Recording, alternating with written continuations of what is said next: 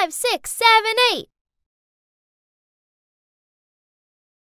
Wow, honey, you're so good. Oh no, now I'd lost count. How long had she been standing there for? Oh, sorry. I didn't mean to startle you. Can you teach me some moves? I hesitated, but I didn't want to sound mean, so, sure, Carol, come in. I'll show you some of the basics. I did some simple moves for her to follow, but, oh man, she was awful.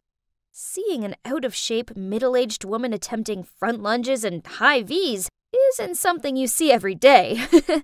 But I did appreciate that she was putting the effort into getting to know me. Oh, sorry. You must be wondering why I was calling my mom by her first name. Well, she's actually not my mom. She's my stepmom. You see, my mom passed away when I was 10. Then last year, when I turned 15, Dad started seeing someone again with help of a matchmaker. And he thought it was important for me to have a mother figure, and that's how we ended up marrying Carol.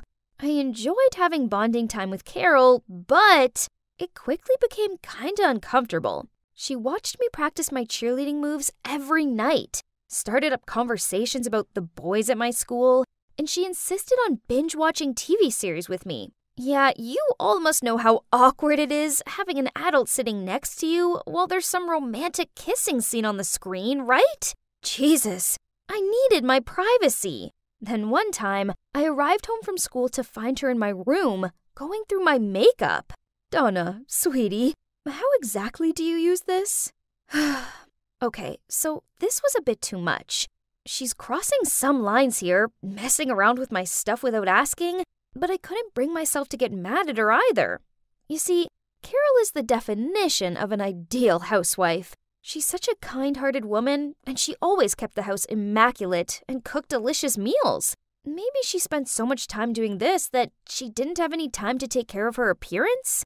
Hey, everyone deserves to feel beautiful, right? So I showed her how to apply makeup. Carol, you do so much for Dad and me, so I think it's about time you treated yourself. How about we go to the mall tomorrow? I would love to. I thought I was doing something nice for her. Little did I know, this was the start of something crazy. The next day at the mall, I took her into a clothing store where women her age shopped. I held up a nice blouse, but she shook her head. Then, to my utter dismay, she insisted we go into the Pull & Bear store next door. But Carol, that's for teenagers!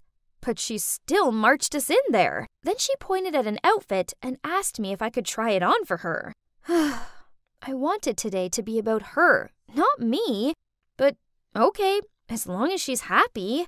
I stepped out of the dressing room and twirled, and the store staff immediately complimented me. Then Carol suddenly turned to the staff and asked them to get the exact dress in size XL. What? Was she going to wear that too? Carol coyly stepped out from behind the curtain and asked, "So, what do you think?" I froze for a moment. I mean, look at her. She looked ridiculous, but I couldn't tell her that, so I reluctantly gave her a thumbs up. And just like that, Carol bought us both the exact same dress. But there's more. She suggested that we both wear them right now, while we were still in the mall. I spluttered out, shouldn't we save them for a special occasion? But her mind was made up. So, there we were. Daughter and stepmom walking through the mall in matching dresses. I could feel all eyes were on us. We even ran into one of my friends, and she mistook Carol for my cousin. At least, that was until she saw Carol's face. That poor girl looked like she'd just seen Annabelle. Carol sure was flattered, as on the way home she beamed as she said, "To think, your friend thought I was your cousin. I should dress like you more often. It takes years off me." And I kid you not, she actually meant it. From that moment onward, she started dressing like a teenage girl. Or, to be precise, like me. Exactly like me. Apparently, I was the only one finding it weird in the house, because my dad said nothing. I needed to talk to her, or else someone at school would see me and make fun of me. So that evening, I went downstairs to see Carol sitting on the couch reading some magazine.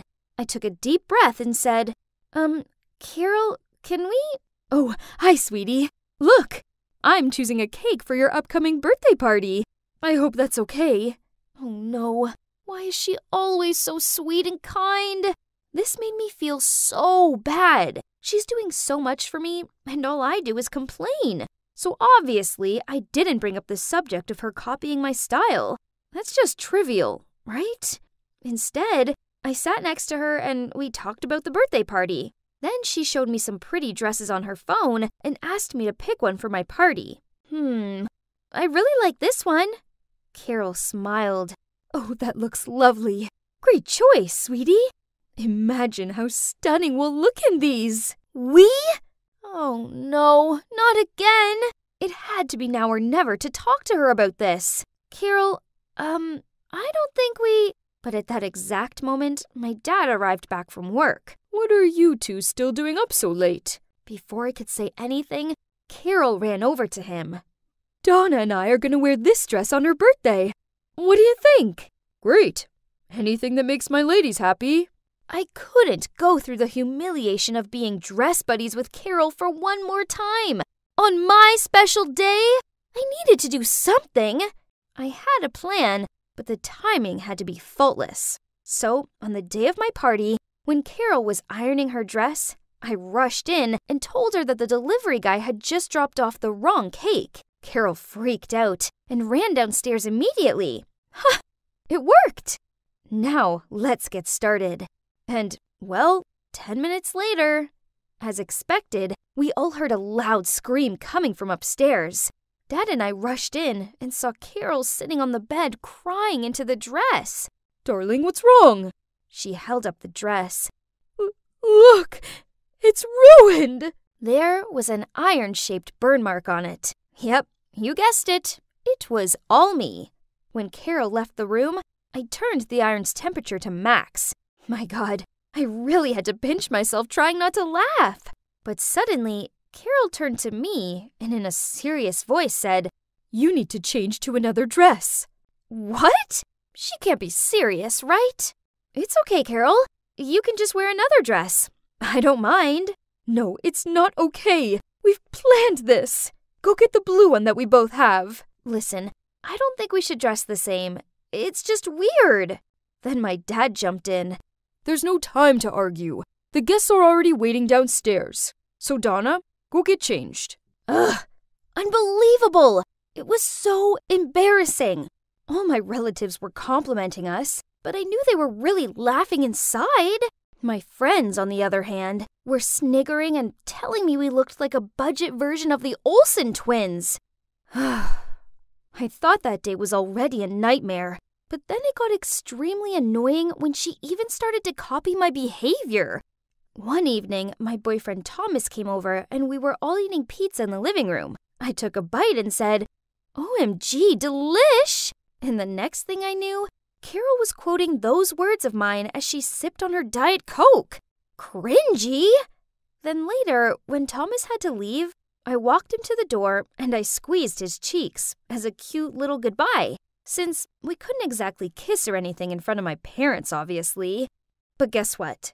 Just under 5 minutes later, Carol suddenly sat closer to my dad and did the exact same thing to him. It was so weird, and my dad wasn't really impressed either.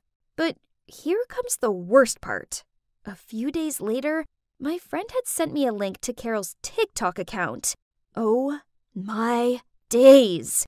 It was a video of my dad, and it had thousands of likes. Then suddenly, I heard noises coming from downstairs. Carol? Carol! Carol scampered out of the kitchen looking clueless. What's wrong, honey? What's wrong? My colleague just sent me a video of you playing a prank on me. Everybody has seen it. Even my boss, my customers, everyone. How am I supposed to go to work now? Ruining my career. Is that what you want? So much for being an accident. Yep. The video I was talking about was this one, where Carol baked a fruitcake for my dad and then smashed his face into it. Then, when he looked up, he had 2 strawberry slices stuck to his eyes. He kind of looked like that creepy clown from the movie It. She uploaded it on her TikTok account, and it instantly got viral. I played that prank on my friend a while ago at our slumber party, but I didn't expect that Carol would copy it. Get out of my house!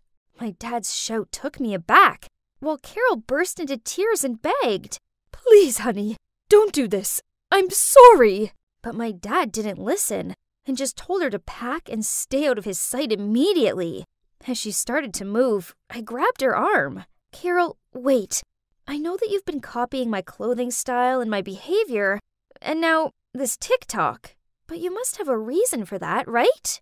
Carol nodded, so I calmed Dad down, and we sat down with her as she sobbed out. My first husband often made fun of my dreary appearance. He even banned me from going to his family events, as he said the way I looked was embarrassing for him.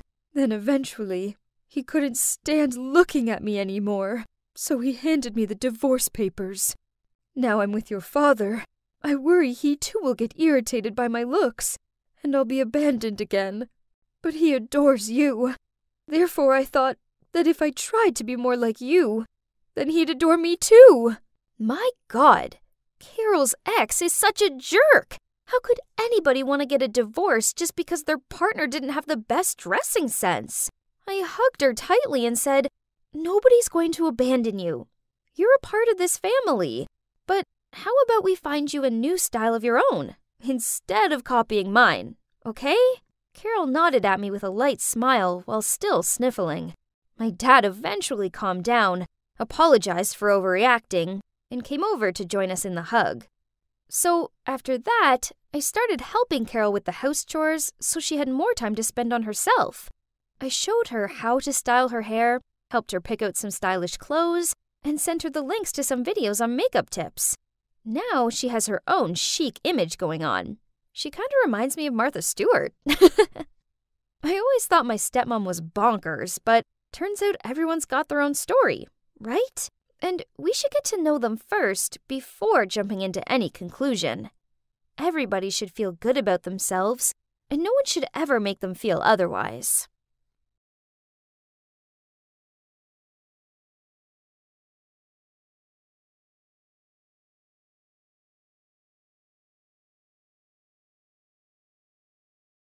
She's so pretty, just like a real-life Barbie. I wish my hair was as shiny and blonde as hers. This is what people think of me. But all I ever wanted was just to be a normal teenage girl, like everyone else. You see, ever since I was little, I stood out with my platinum blonde hair and turquoise eyes. People have always said I look like a Barbie. Hey, some of them even call me Barbie. My mom's always been super proud of my looks. She used to put me in princess dresses and sign me up for kids' talent shows, which I more often than not won. This led to media attention, and soon I was invited to model for some big brands. Back then, I was super excited about this. I loved all the praise and pampering, but unexpectedly, it was that early fame that made me gradually lose my freedom. "Nora, go get dressed, quickly. I'm not showing up late for Anna's party." "Yes, Mom," I replied as I reluctantly grabbed the clothes my mom had laid out on my bed.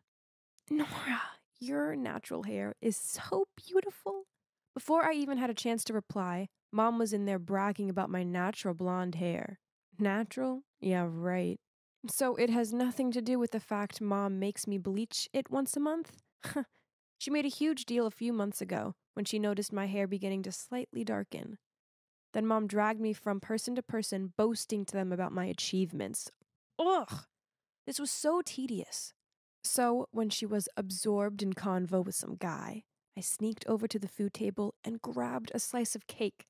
I was about to put it in my mouth when suddenly, from behind, my mother's stern voice resounded.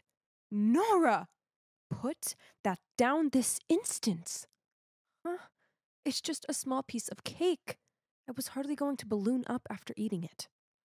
Then, without giving me time to argue, she snatched it out of my hand and said, "Eat that, and you'll have to skip dinner and do cardio for 1 hour to burn all those calories off. Do you still want it?" Geez, there's no point arguing with Mom. So I grabbed my drink and went to the corner of the room. I was fiddling with my glass and feeling totally fed up when suddenly a guy came up to me and almost caused me to spill my drink. Oh my God, it's Philip.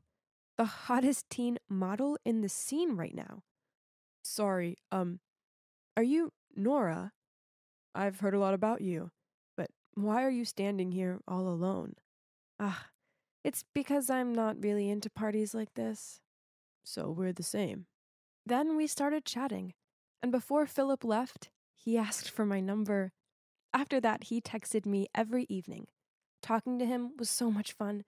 He was just so sweet and thoughtful, and he always sent me the funniest memes. How cute! One day, while we were chatting, he texted me, "Can I invite you to dinner? Let's say tomorrow evening?" Ah, was he asking me out on a date? Yay! But I had to ask Mom's permission first. Ugh. Mom, do you remember Philip, who we met at Anna's birthday party? Can I go to dinner with him tomorrow? Sure, I'll drive you there. No need, Mom. Philip will pick me up. No, I said I'll take you. No matter what I said, Mom still insisted, and if I didn't follow, she wouldn't let me go. Jeez. This was a date, not a fashion show that required a manager. The next evening, as soon as I walked down the stairs, my mom was at it again. Oh my, what are you wearing?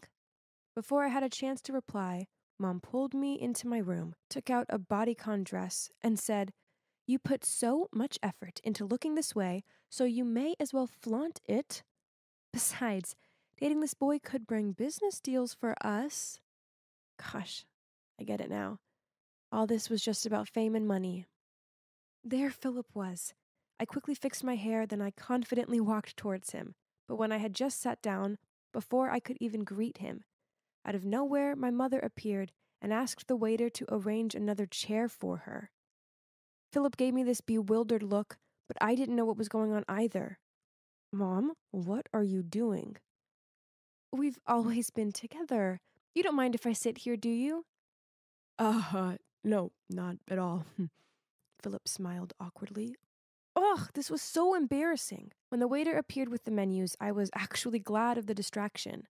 But, oh no, I didn't even have the chance to open the menu, but Mom had already finished ordering for us both. Grilled salmon with salad and no dressing. Ugh, how boring. Oh, but it gets worse. During dinner, my mom kept asking Philip questions like, "What do your parents do?" "Oh, they only run a small business.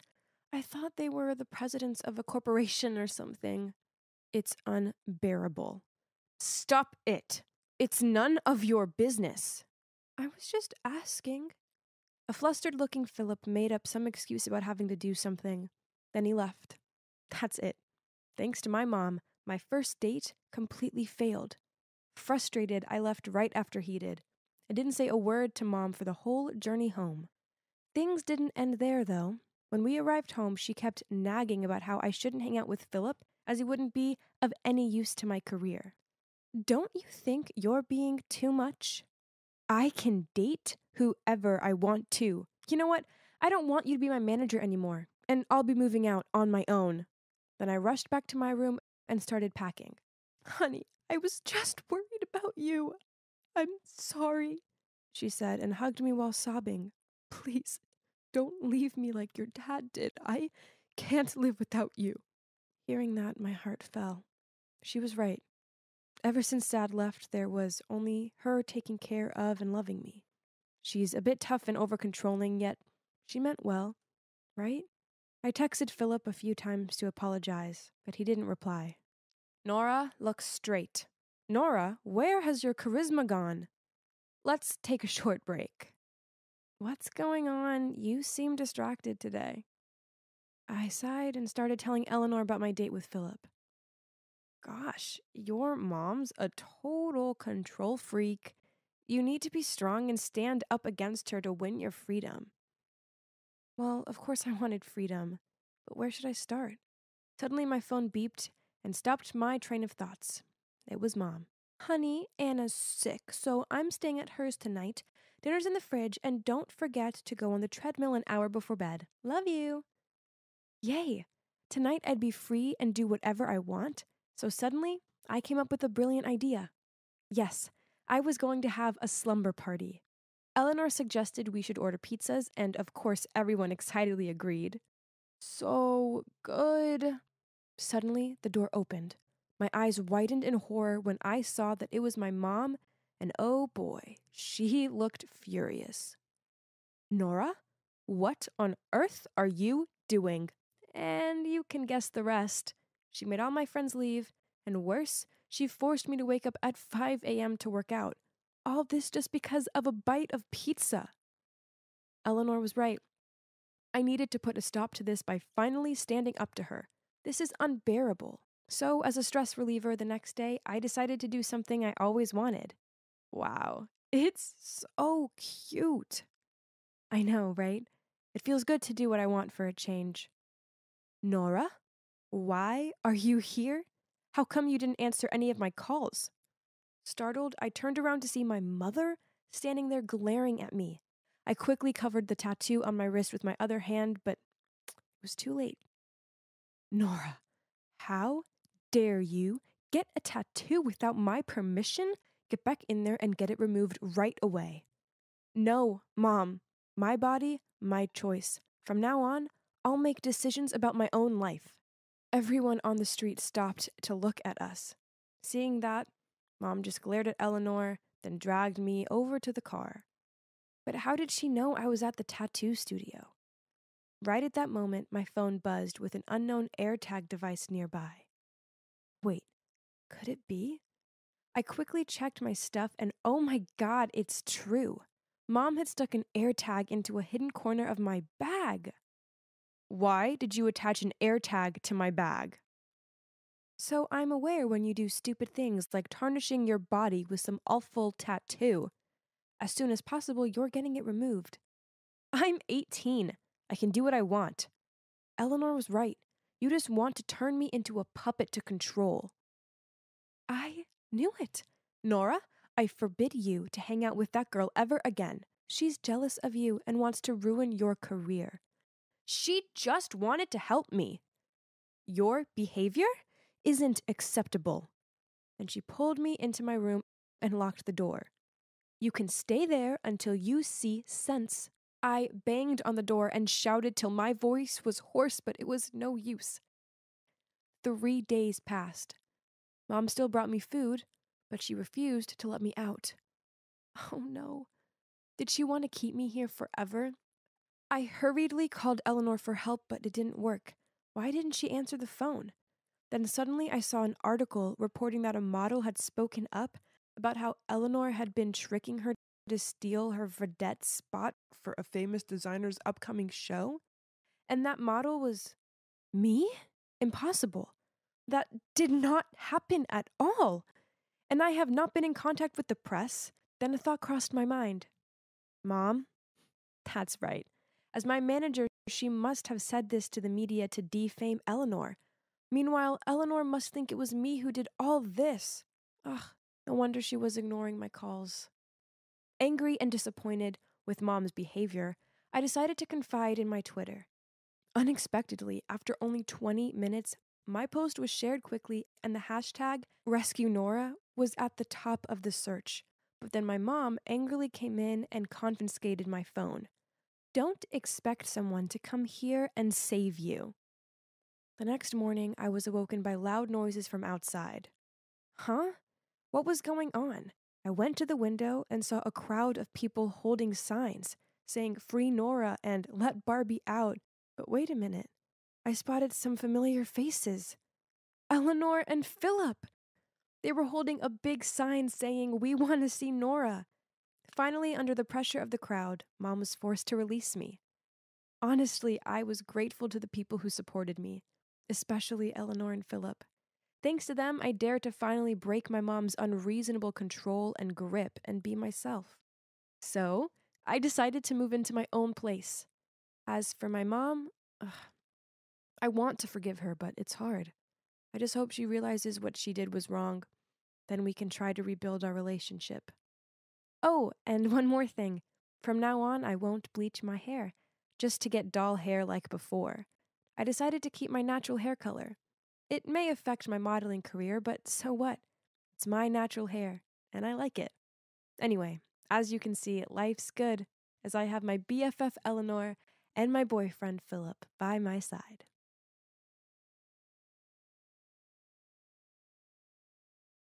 Wow! Magnificent! So, I'm going to live here from now on? Unbelievable! Everything has happened so quickly that I was struggling to believe it was real. Yesterday afternoon, when I was helping out in my family's diner, suddenly a film crew rushed in and claimed that they were from the reality TV program Long Lost Love, which reunites lost family members. While I stood there confused, they announced to me that I was the lost child of the famous director Gabriel Perez. What? Did that mean my parents adopted me? Through tears, my parents told me that 13 years ago, in a bustling, crowded fair, they saw me wandering around aimlessly, so they brought me home. And even though they reported it to the cops, there were no leads, so they decided to adopt me. And so begins my life as a young lady of a rich family. As you'd expect with the home of a famous director, my father's mansion was impeccable. From the designer furniture to the stylish decor, the whole house was like a French-style castle. I peered at the huge photo of my grand-looking parents. Suddenly, there was a whisper. The master must be very happy, you know. His second wife couldn't give him a child after all these years. Yes. Now that he's older, he had to search for his biological child to lean on. Oh, so this woman, the woman who came with Dad to the reunion yesterday, wasn't my biological mother? In that case, I wonder who's my real mom. Miss, come in, please. Inside were my parents and some specialists who then immediately pulled me in for a complete makeover. Whoa, I looked really gorgeous. My hair was so glossy, and this makeup made me look so glamorous. Never in my wildest dreams did I ever think I would end up living here and feeling like a princess. Beaming with happiness, I turned to look at my dad. But suddenly, I was startled to meet eyes with the maid. She looked so gloomy. Why did she keep staring at me with a poker face? That was odd. Carol, let's move along. Strange. But never mind. Maybe she's always like that when she's seeing strangers. OMG! Dinner was so luxurious, including caviar and steak. This was so exciting. That night, I couldn't sleep and just rolled around in bed until dawn. But little did I know what an exhausting day was waiting for me ahead. 5 a.m. sharp, I was shaken awake. Huh? Was there a fire or something? A maid informed me that I had a very important press conference this morning, and it was imperative I looked the part. I groggily got out of bed and plonked myself in the chair. I had to wear this posh dress and have this old-fashioned bouncy hairstyle. Ugh! This made me look about 25. OMG! I swear this press conference was the most boring thing ever. For several hours, their conversations couldn't stray away from showing off their wealth, comparing their popularity, and all the showbiz stuff. I yawned dozens of times, but had to hide it behind my hand. I could feel my stepmother scrutinizing me. Ugh! I wanted to go home. You see, the type of person I hate the most are those kinds of showy, scornful ladies. But unfortunately, they're the only ones I've been interacting with. I missed hanging out with the kids my own age. But yeah, since I moved here, my parents insisted on homeschooling me, so I wouldn't be influenced by other inferior children. Ugh! Worse still, the only thing they teach me is about acting and movie stuff. How is that going to help me get into college? But that's not all. After studying, despite being tired, my stepmother forced me to spend a further 2 hours working out in the home gym. Every time I gasped for breath or snuck a snack, she would give me a novel-long lecture. The worst part is she banned anything sweet and made me stick to this strict diet full of celery and hummus. Gross! Then one time I slipped and fell off the exercise bike and twisted my ankle. My stepmother was so furious with me that she made me go to bed without my dinner. I couldn't take it anymore, so I hobbled into my father's room. "Dad, why do I have to do these things? I don't like it." Dad said nothing, but just quietly signaled for me to follow him. He led me to a locked room at the end of the hallway. When the door opened, I saw a portrait of a very beautiful woman hanging in the middle of the room. Hang on a minute. My new hair and clothes were identical to hers. Dad stared at the portrait with dreamy eyes. Then he said that this woman used to be a very famous actress. He told me how they fell in love. Then she gave birth to me. So that means this is my mother? That's right. Your mother is very beautiful, isn't she? And I'll make you perfect, just like her. Then Dad waved me out of there, locked the door, and went away, leaving me standing alone shaking. There was something about his words that unsettled me. Curious about Mum, I went to an old maid to ask for more information. It turned out that in the past, my dad was my mom's manager, and thanks to her popularity, he made a lot of money. Mom was the muse for Dad's movies and also the love of his life. But unfortunately, because of a serious illness, she passed away. That was a huge trauma for Dad, and he seemed to lose himself. Ever since then, his head's been in the clouds, and he doesn't always make a lot of sense. Is that true? No wonder sometimes I found Dad's words creepy. It's time for your yoga lesson.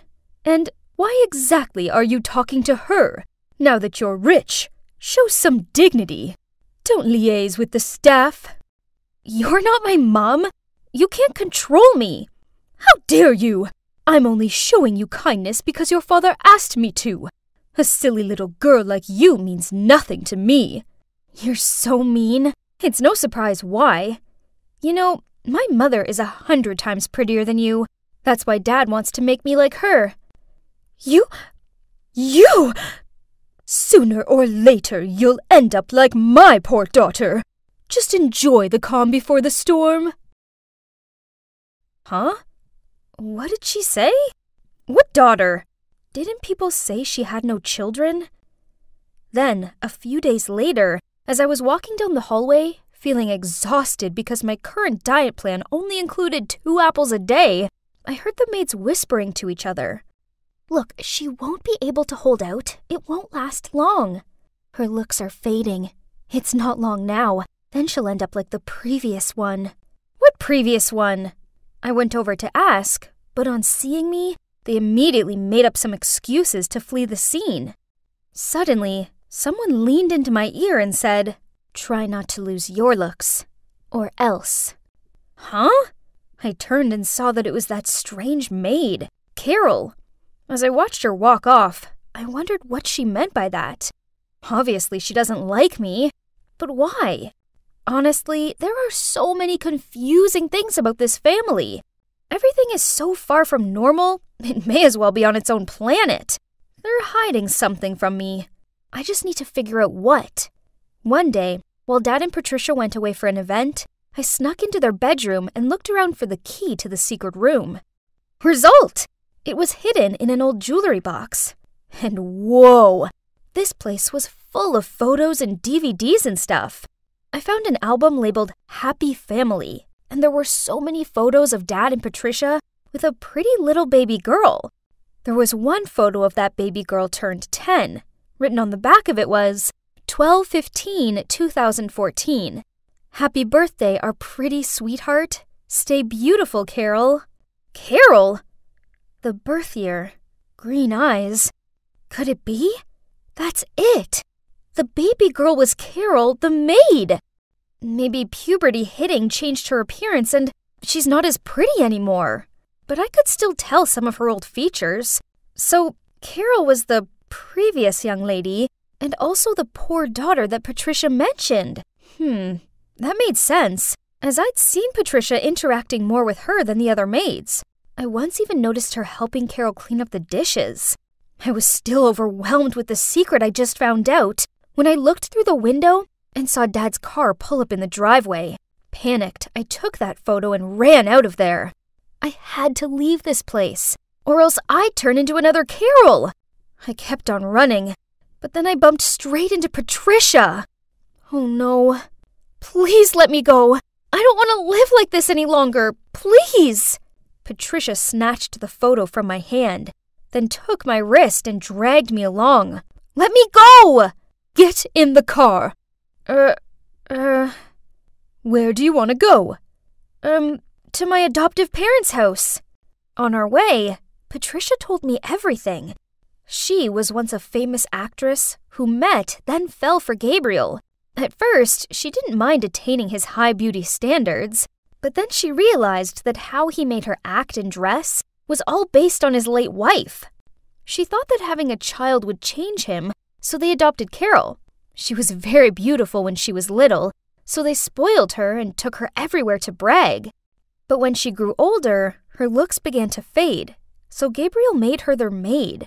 My dad needed a pretty girl to be her replacement, to be his own muse, so he decided to find another one.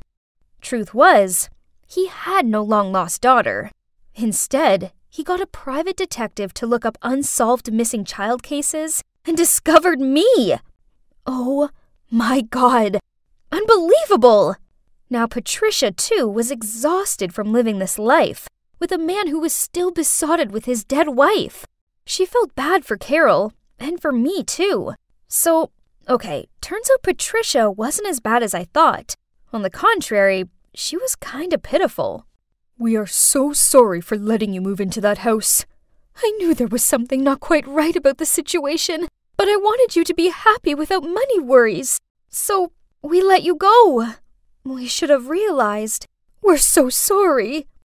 I'm sorry for not being able to stop Gabriel. He went too far. I was sobbing in my mom's arms when I saw Gabriel. He stormed in and dragged me along. This one's mine, so she's coming with me. You can't just buy her. She's my daughter.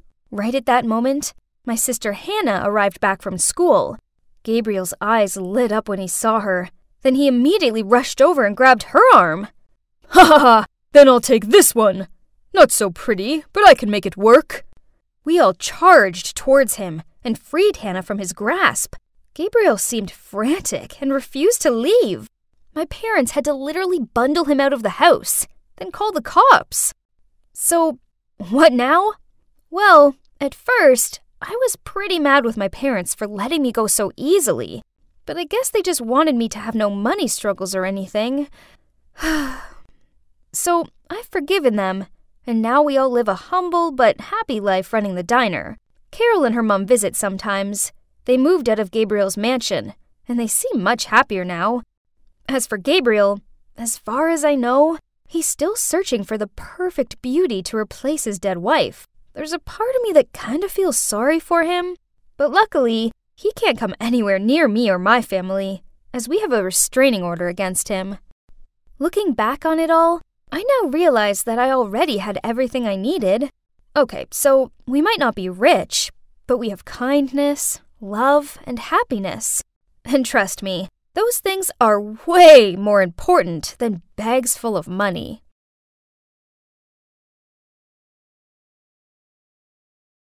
Sarah, it's about time you got married. What are you talking about? Get married? Not a chance. I'm still in school. Oh, give me a break. Marrying a rich guy will bring you more money than school ever will. Mom, I'm not like you. I actually like school. Now leave me alone. That was the conversation between my mom and I about 2 months ago. Well, look at me now. Here I am staying in one of the most luxurious villas in Boston. My name's Sarah, by the way, and I'm 16 and in high school. My life hasn't ever been normal. For starters, I don't have a dad, and my mom is totally irresponsible, choosing to spend any money we have on partying and men. Of course, she doesn't even have a job, so we rely on her latest fling to help support us. My mom has never really cared about me, so I just stay out of her life as well. She can do what she wants as long as I can do what I want. And what I want is to study really hard so that I can have a better life than hers. But as usual, she intervened in that plan, and 2 months ago she forced me to quit high school and get married. Obviously, I refused, and I even went on a hunger strike for a few days. But then one day she said, "Tomorrow, our two families will meet. If you don't rock up, I'll go to your school and tell them you're not coming back. But if you come, you can still go to school, at least until the wedding." Ugh, school. She's using what I love most against me, again, to force me to follow all of her ridiculous plans. Fine, I agreed. I mean, it was just a meetup. It's not like they could pressure me to get married right away, right? So the next day, I followed my mom to go meet Adam's family. I was shocked when I saw him. He was wearing a mask that covered half of his face, and he just sat there, not uttering a word, just staring at me without even blinking. Honestly, it was so creepy. His parents seemed nice, though, and they explained that he'd been in an accident when he was a kid, which had left him with a severe burn scar on his face. So he wore the mask to avoid scaring people off. I could see him watching me, waiting for my reaction. So I tried to smile back. I felt so bad for him. But at the same time, there was no way I wanted to spend my life with this guy. So I decided to put my plan into action. All I had to do was get his parents to disagree with the arrangement. So I acted as clumsy as possible. I wanted to give the worst first impression ever. As soon as the wine was poured, I leaned over and knocked his mom's glass all over her white dress. My mom looked mortified, but I didn't stop there. I ate with my hands and dropped food all over the table and kept chewing with my mouth wide open. But no matter how hard I tried, Adam's parents still seemed to like me, and I could see him slightly smirking at me. What did a girl have to do to put this family off? Clearly they were desperate. Near the end of the meal, they started discussing the engagement. Apparently, I'd move into Adam's family house so we could get to know each other. Then, if I could help Adam to feel less insecure, they'd let me finish high school before we had to get married. So didn't that mean they just wanted a friend for Adam? Someone to keep him company? It's not that bad. I guess I can do that then. So after the engagement, I moved into Adam's mansion. After school every day, I'd hang out with him and try to cheer him up. I'd play him my fave music, show him some epic movies, even try telling him jokes. But still, he barely smiled. He wasn't interested in anything I liked. Then one day I was struggling with my science homework when he passed by and decided to check out what I was doing. Suddenly, he started chatting away, and I realized how much he loved chemistry and physics. He even offered to help me with my assignments. He was so passionate about those subjects, and this was a win-win, because I'd finally found something we could discuss. He even started opening up to me. It was a start. I began to feel more comfortable around him. On one sunny day, I even asked Adam if he wanted to play a game of badminton. At first, he refused, as he didn't like being outside, but I wouldn't stop begging until he said, "Fine. Have you played this game before?" "No." "Okay, then let me show you." I was so excited to teach Adam. Although I'm not great at hand-eye coordination, I'd been playing badminton a lot at school, so I felt pretty confident. Finally, I'd found something I was better at than him. Ha! Okay, so I spoke too soon. After a few missed serves, he somehow mastered the shuttlecock and kicked my ass. Why did you say you've never played this before? 'Cause it's the truth. I don't believe you. Adam just shrugged and then left me lying on the ground. He had to be bluffing. It's impossible for anyone to be that good the first time they do something. Ugh. But it was fun, I guess. Adam was growing on me, but I couldn't be around him 24/7 as I had classes to attend. And no cap, I was extremely happy that I still got to go to school. Plus, at school something incredible happened. One day I was walking through the schoolyard when I tripped over a can. Just as I was about to faceplant on the ground, a hand appeared and pulled me back up. We made eye contact, and I swear it was love at first sight. His name was Brian, and he's super handsome. From that moment on, we texted nonstop every day, and it wasn't long before he asked me to be his girlfriend. And of course I said yes. I was smitten, but I obviously had to hide it from Adam and his parents. One night, I was on the phone with Brian when suddenly a text from my mom arrived. In fact, ever since the engagement, she hadn't even been in touch. Maybe she was too busy spending the huge amount of money that Adam's parents had given her. "Sarah, I really need some cash, just around $500. Can you please ask Adam if he can lend me it? What? How have you already spent the money his parents gave you? Stop asking questions. Just get me that money, okay? Ugh, money, money, money. All she cared about was money. She didn't even ask if I was okay. I want to ask. Can you get me some money? Money? For what? I need to pay for my tutoring class. I haven't had money to pay for the past few months. How much do you need? About $500. Okay, I'll tell the butler he'll give it to you later. Phew. That was easier than I thought. But Adam didn't ask twice about it. Was it because that amounts just nothing to a rich guy like him? Anyway, at least he'd said yes. That would shut my mom up for a bit. If only. A few days later, she texted me again. This time she wanted $3,000. Was she kidding me? I just ignored her. But she kept bombarding me with texts and calls. It went on for days. She wouldn't leave me alone. I didn't give in, though, until this photo was sent to my phone. It was of me and Brian holding hands and clearly in love. Turns out my mom had been so desperate for the money, she'd turned up at my school one day to talk face to face, and that's when she saw us together. She then threatened me and said that if I didn't get her the money, she'd tell Adam's family what I was up to. This terrified me, because then I'd have nowhere to go, and I wouldn't be able to go to school anymore. I couldn't let that happen. I had no other choice but to keep asking Adam for the money with my lame excuses. From buying books, to a relative who was ill and needed treatment, you name it, I'd use it. Every time I asked Adam, he looked at me like he was worried about me and asked if I was okay. This made me feel even more guilty, because it seemed like he genuinely cared about me. To make up for it, I'd bake him cookies, and even knit a cute sweater for him as a birthday gift. But then, a few weeks later, he asked if we could talk. As soon as I walked into his room, he threw a bunch of photos at me. They were all of me and Brian. I couldn't believe it. Did my mother betray me? But that's not the case. He told me how he'd had someone follow me because he felt I'd been acting weird. Not only had he discovered I was dating someone, he'd also found out that I'd been lying about the money and giving it to my mom. He was so disappointed in me. Please leave me alone. I don't want to see you anymore. I was so worried I'd be kicked out of their house, but no one mentioned anything.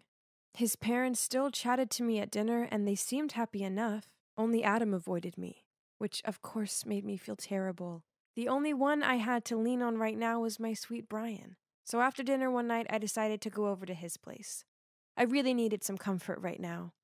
But when I arrived outside, through the window, I saw another girl in his room. They started kissing, and I thought I was going to be sick. In a panic, I quickly crawled over and hid below his window to listen in. But aren't you a bit too close with that Sarah girl lately? Don't you dare. Don't worry, Pumpkin. It was all just for you. I noticed that she lives in a big mansion with personal drivers and all.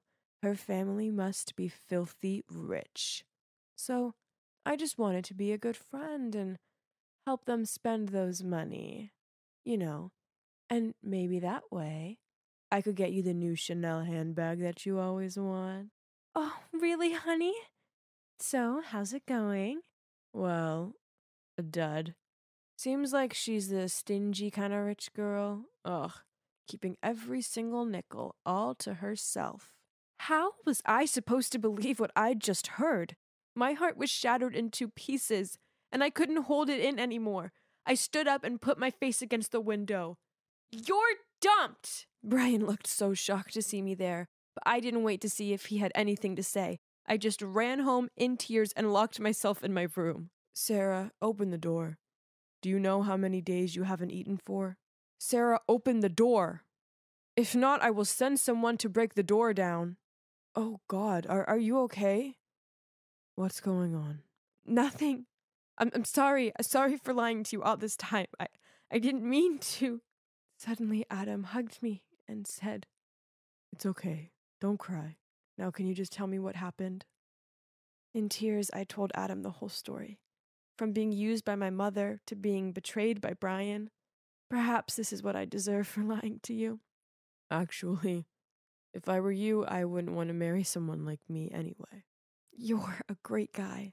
As long as you have confidence in yourself and live with a more positive attitude, good things will happen to you, I promise. Even with this ugly face?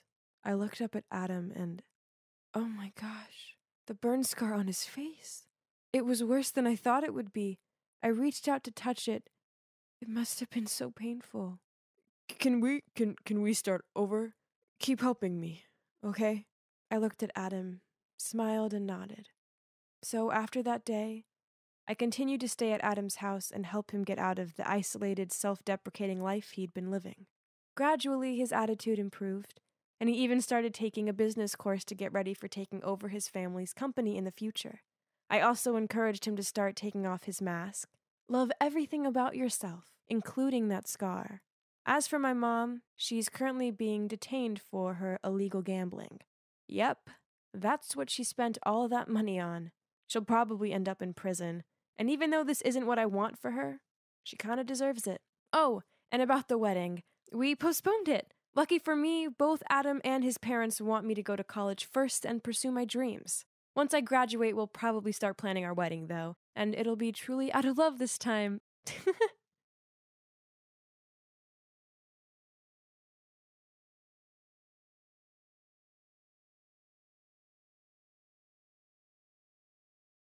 Bye, Auntie. I waved to her. I promise I'll be fine at home alone. That's good. I'll be back soon, Bee. Then she left. That's my Auntie Anna. I was staying with her while my parents were on vacation. I was about to walk back into the living room when the doorbell rang, so I immediately ran to the door and looked through the peephole. Ah! It was Mom! I quickly opened the door and rushed out to hug her tightly. Mommy! How come you're back so early? Mom stroked my hair and softly said, Oh, sweetie, I came to pick you up. How can I leave my little princess alone? Now, hurry up and pack your things. I gave a confused look. But Auntie Anna's at the grocery store. Shouldn't we wait for her? She shook her head. No, sweetie. I already called her. So we quickly packed my things, and Mom led me outside to a rather old car, which was completely different from our usual BMW. Mom, where's Dad? This isn't our car. I asked her. She knelt in front of me and, smiling, said, Daddy's waiting for us at the beach. It's going to be lots of fun. I jumped up and down excitedly. Yay! I couldn't wait to build sandcastles and splash in the sea. This was so cool. On the way, I must have fallen asleep, as when I opened my eyes, it was already dark outside. I got out of the car and looked around. Where was the ocean? All I saw was some small house in an unfamiliar neighborhood. Beatrice, this is our new home. Just you and me from now on. Mom's sudden words totally woke me up. Mom, why? What about Dad? I stammered. Listen, I'm sorry. I can't explain it to you at the moment. You're too young to understand. I had so many questions flying around my head, but looking at Mom's sad face, I knew I shouldn't ask her anymore. The next morning, I woke up excited and curious about our new beginning here. I opened the curtain and saw a group of kids my age playing across the street. So, without thinking, I rushed outside to join them. Hello, I'm Beach. Suddenly, my mom came out of nowhere, a frantic look on her face as she shouted, I've told you to stay inside! And pulled me back home. Everyone was gawping at us, including the man who lived across the street. It was so embarrassing. As soon as the door slammed shut, in a serious tone, she said, We just moved here. You shouldn't make friends with strangers that fast. And don't talk too much about yourself, okay? Mom had never minded me playing with other kids before, so why now? This didn't make any sense. After that, she only let me out of the house for school, and she always kept an eye on me, so that's why I couldn't make any friends here. I resented her so much. I was so lonely. One good thing about it was she didn't have any house rules, so I could spend all day watching cartoons while eating junk food and she didn't mind at all. This was great, as before we moved here, Mom and Dad never let me do stuff like this. But eventually, I got sick of those junk foods. I felt kinda icky. I longed for Mom's special spaghetti with crab sauce, so I begged her to make it. At first, she refused, saying that she was very busy, so I kept on whining until she finally agreed. Later, I went to the kitchen for dinner, and the room was an utter chaos. Pots and pans everywhere. Mom looked messy too, as she passed me a plate of spaghetti and meatballs instead of her signature dish. Well, okay, it looked delicious anyway, so I took a full fork of it as Mom watched on. Water! I need water! Gosh, it's so salty. Mom quickly replaced my pasta plate with a box of fried chicken and said, "Today I'm busy, so I was a bit distracted. Sorry, honey." Her awkwardness made me laugh. Nah, it's okay, Mom. Mom did seem really busy lately, as her phone was always buzzing. The calls even came late at night when I was asleep, so she always quietly went out to answer it. Guess it's hard being a single mom after all, so I tried to be more understanding. And just like that, time passed. Staying inside and having no friends became the norm for me. Still, I often sat by the window and stared longingly at the kids playing outside. Then one time, when I was doing this, Mom appeared and asked me if I wanted to go to the nearby amusement park. Wow, could there be anything better than this? I leaped up, clapped excitedly, then wrapped my arms around her. Honestly, the park was pretty small, and everything seemed kinda tired looking. But this didn't matter, as it was the best day I'd ever had. Mom never used to like rides or games, but today was different. She even got excited when she saw the beanbag throwing stall. She knocked the tins down in one go and won me this giant cuddly bunny. I've never seen her have fun like this before. My mom is so cool.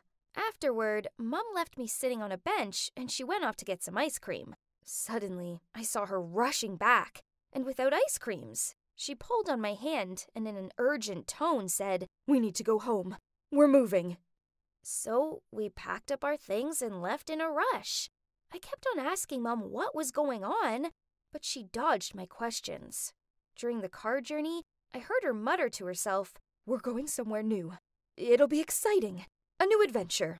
Yes, it'll be fine this time." I may have been young, but I wasn't stupid. I knew she was hiding something. But she's my mom, and I didn't want to upset her by bugging her with questions.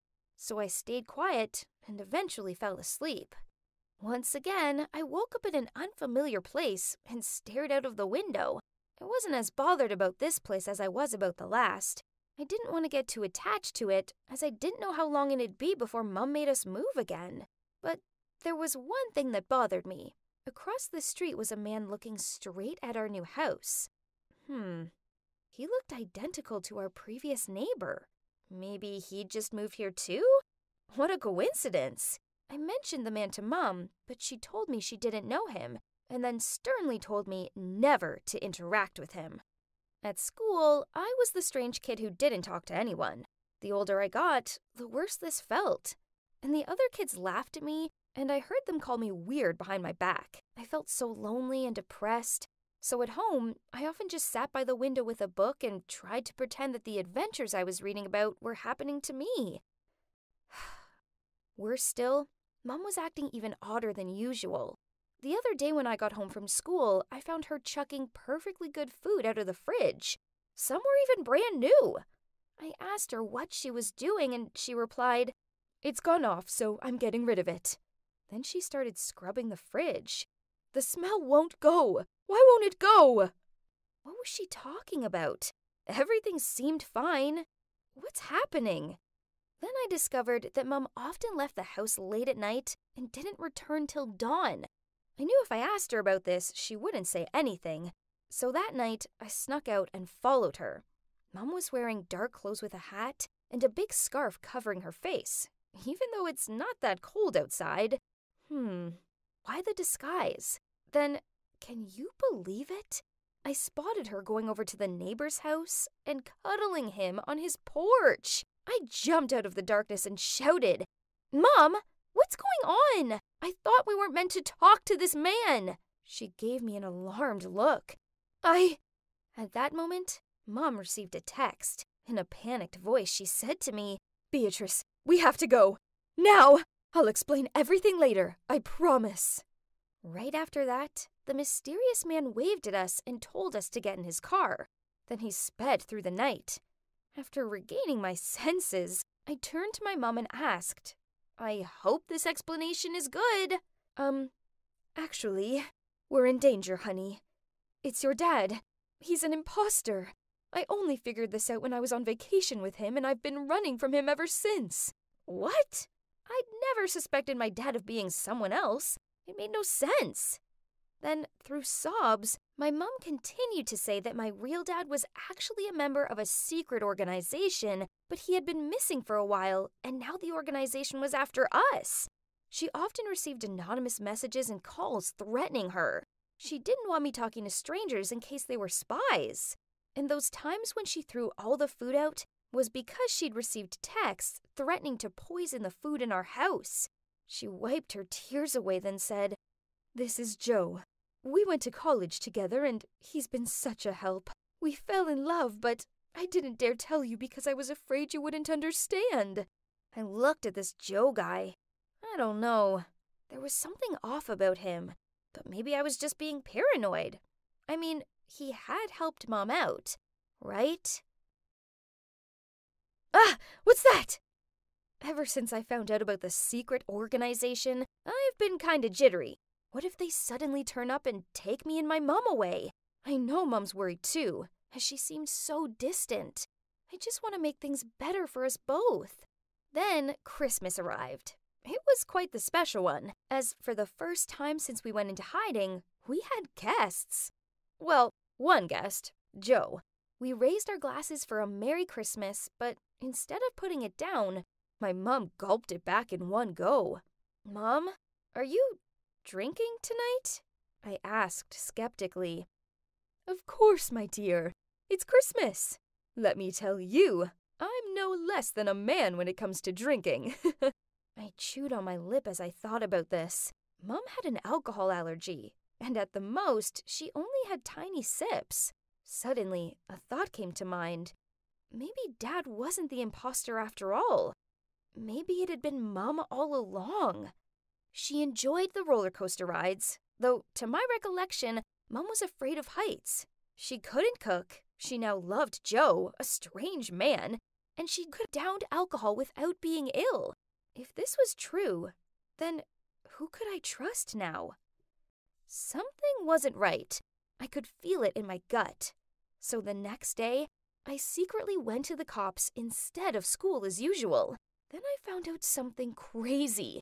Turns out, my real parents had been looking for me for over the past 6 years. OMG! As for the mother I was living with, who was she? I tried to stay calm while waiting for the police to contact my parents first. And as soon as they got there, the three of us broke down in tears. That's when my real mom told the whole truth. Actually, she had a twin sister called Linda. No one had ever known about Linda, as due to her debt problems, my grandpa rejected her and forbade her to ever show up in front of anyone in the family. But my mom couldn't disown her own twin, so she secretly gave her money. Then one time, Linda was asking for too much that Mom turned her down. Unexpectedly, she came and took me away to pressure my mom to send her more money. During that time, my mom kept transferring her money to make sure I'd be provided for. She hadn't given any information about Linda to the cops, though, because Mom still wanted to talk to her first, though, so that her sister wouldn't end up in trouble. Wow, this was a lot to take in. After that, Mom ran over to Dad, who's in line to talk to the police. She grabbed his hand and begged him to give Auntie Linda a chance. As you see, I missed out on having a normal childhood because of my aunt, and what she did was wrong. But there's a part of me that will always care for her, as she raised me for all these years. And my heart urged me to say, Dad, I didn't want to turn her in either.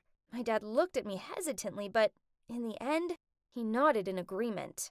So we decided to deal with it ourselves without the intervention of the police.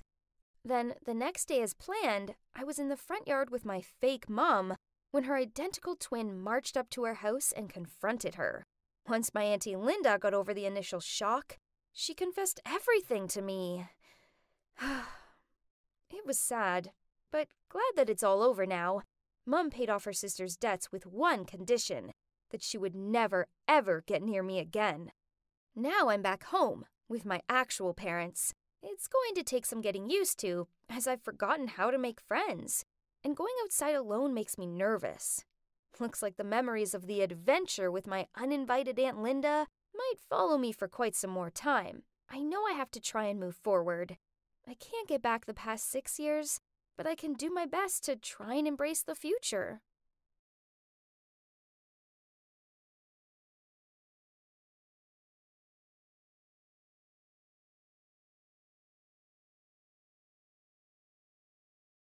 Ma'am, sorry to inform you of this, but according to our information, Bella Hiddleston was reported dead 2 months ago after disappearing in the forest, the secretary said.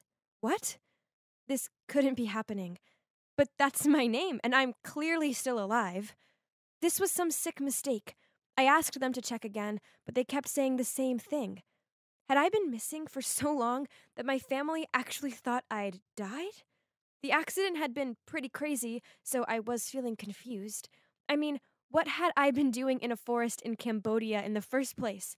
I tried so hard to remember, but I couldn't recall anything. Luckily, some local villagers had found me in a trapping pit and helped me recover. Otherwise, I would have died. I then asked the people in the embassy to help me call my husband and sister. There had clearly been a big misunderstanding, and I wanted to fix this right away. God, the weight was killing me. The secretary tried, but she said, "Sorry, ma'am, we can't reach either of those numbers." This was unbelievable. I was stuck in a foreign country with no ID, no contact with relatives, and I'd been reported dead. But in a flash, I realized that I could borrow someone's phone to reach for my acquaintances via social media. So as soon as the secretary lended me hers, I went straight to my husband's profile. But I was so stunned, I almost dropped the phone when I saw his latest update. He'd just made an announcement that my funeral was taking place the following week.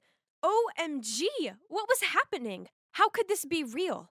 I kept scrolling down his profile and saw my sister had posted an old selfie with him saying, "Ronnie, I know this is a tough time, but I'm always here for you. We'll get through this together." Hang on, what did she mean? Firstly, I wasn't actually dead. Hello? But also, I know my sister used to have feelings for Ronnie. Did she assume that she could just be with him now that she thought I was dead? What a traitor! We were so close. Surely she wouldn't treat me like this. I had to get home and sort this out once and for all. I asked the embassy to help me fly home without informing my family in advance. I wanted to surprise them. Believe it or not, the day I was due to arrive home was the day of my funeral. What a coincidence, right? I went directly to the funeral venue, in disguise, of course. I wore a huge black hat and sunglasses to hide my face and sat way at the back so no one would notice me. There were so many people there. My family, friends, and even my business partners. It was so bizarre. And then I saw Ronnie. He looked exhausted. I just wanted to run up to him and scream, "I'm alive! You can be happy again!" But then my sister Kylie appeared and took his arm and whispered something in his ear. I froze. They looked close, too close for comfort. And then I noticed people around me whispering, "Oh, it can't be that bad. We'll get a pretty penny from the insurance company for Bella's death." And then another lady said, "Not just that, but a younger, prettier wife too, by the look of things." I wanted to puke. Ronnie and Kylie were hugging each other now. All of this made me feel like my whole existence was meaningless. Nobody here really cared about me. I couldn't watch my sister and husband for a second longer. I ran out into the street and kept walking until I couldn't walk anymore. Then I found a motel to stay at. The next morning, I snuck home after my husband went to work. I needed to pick up some of my stuff and get some money. It was so weird being home. Everything looked the same, but I noticed none of my stuff was lying around anymore. Then I spotted it. A big box in the corner. I ran over to open it, and inside was all my belongings. I was shaking as I picked up the wedding photo that used to be on our nightstand. I mean, I was barely fresh in the grave and already Ronnie had boxed me up. It was almost like he couldn't wait to kick me out of his life. Ouch! I wanted to get out of there, so I quickly went to our bedroom to get some cash and clothes. That's when I discovered a shocking secret that made me fall onto the floor. As I was taking my clothes out of my cupboard, a strange piece of paper fell out. And guess what? The first line caught my eye was Bella's death plan. It was a sketch showing the path leading to a waterfall and made up evidence along the way. OMG! This was it! I knew that waterfall. It was pretty close to where I had the accident. So, had Ronnie planned this? Was he sick in the head? What had I ever done to him to deserve this? I had to run out of there to clear my head, but something caught my eye at the newsstand. It was Kylie, on the front of the newspaper in an article about how she was going to be running the company in place of our grandfather. There was a photo of Kylie and Ronnie at the inauguration, and look how happy they were. They didn't seem to be upset about my death at all. I wanted to rip the paper up. But wait, why would my grandfather give up his position? He had never mentioned it. He loved his job. This didn't sound right. So I quickly took a taxi to his place to find out what was going on. When I got there, I was so shocked. My heart sank upon seeing him hooked up to medical equipment. Turns out that after he'd heard the news about my death, he'd had a heart attack. When he spotted me by the door, he was so stunned he almost fell off his bed. We hugged and cried, and I told him it had all been a big mistake. Gosh, I was so happy to see him. I could see he was tired, so I told him to rest up and I'd visit again soon. Then on the way out, I spoke to his assistant, Cody. I need a favor. Could you help me prepare a case against Ronnie? But suddenly I heard footsteps coming towards me. Bella? Is that you? I turned around, and it was Ronnie. I didn't even have time to think clearly before he rushed in to hug me tightly. I could feel the tears rolling down his cheeks, and he seemed genuinely shell-shocked to see me. I was disgusted, though. I pushed him away and said, "Stay away from me." But it was like he didn't hear me. He just said, "These have been some of the worst months of my life. I can barely sleep or eat. I can't believe you're alive." Liar! He was a liar! I started shouting at him, saying, "Stop acting like you give a darn! You wanted me dead! Just wait until this gets out. You'll be behind bars for the rest of your life." Then I took the sketch out of my bag and threw it at him. Ronnie swore he'd never seen it before, but I didn't believe it. If it's not his, then was he trying to say it was mine, or what? Ha! Hilarious.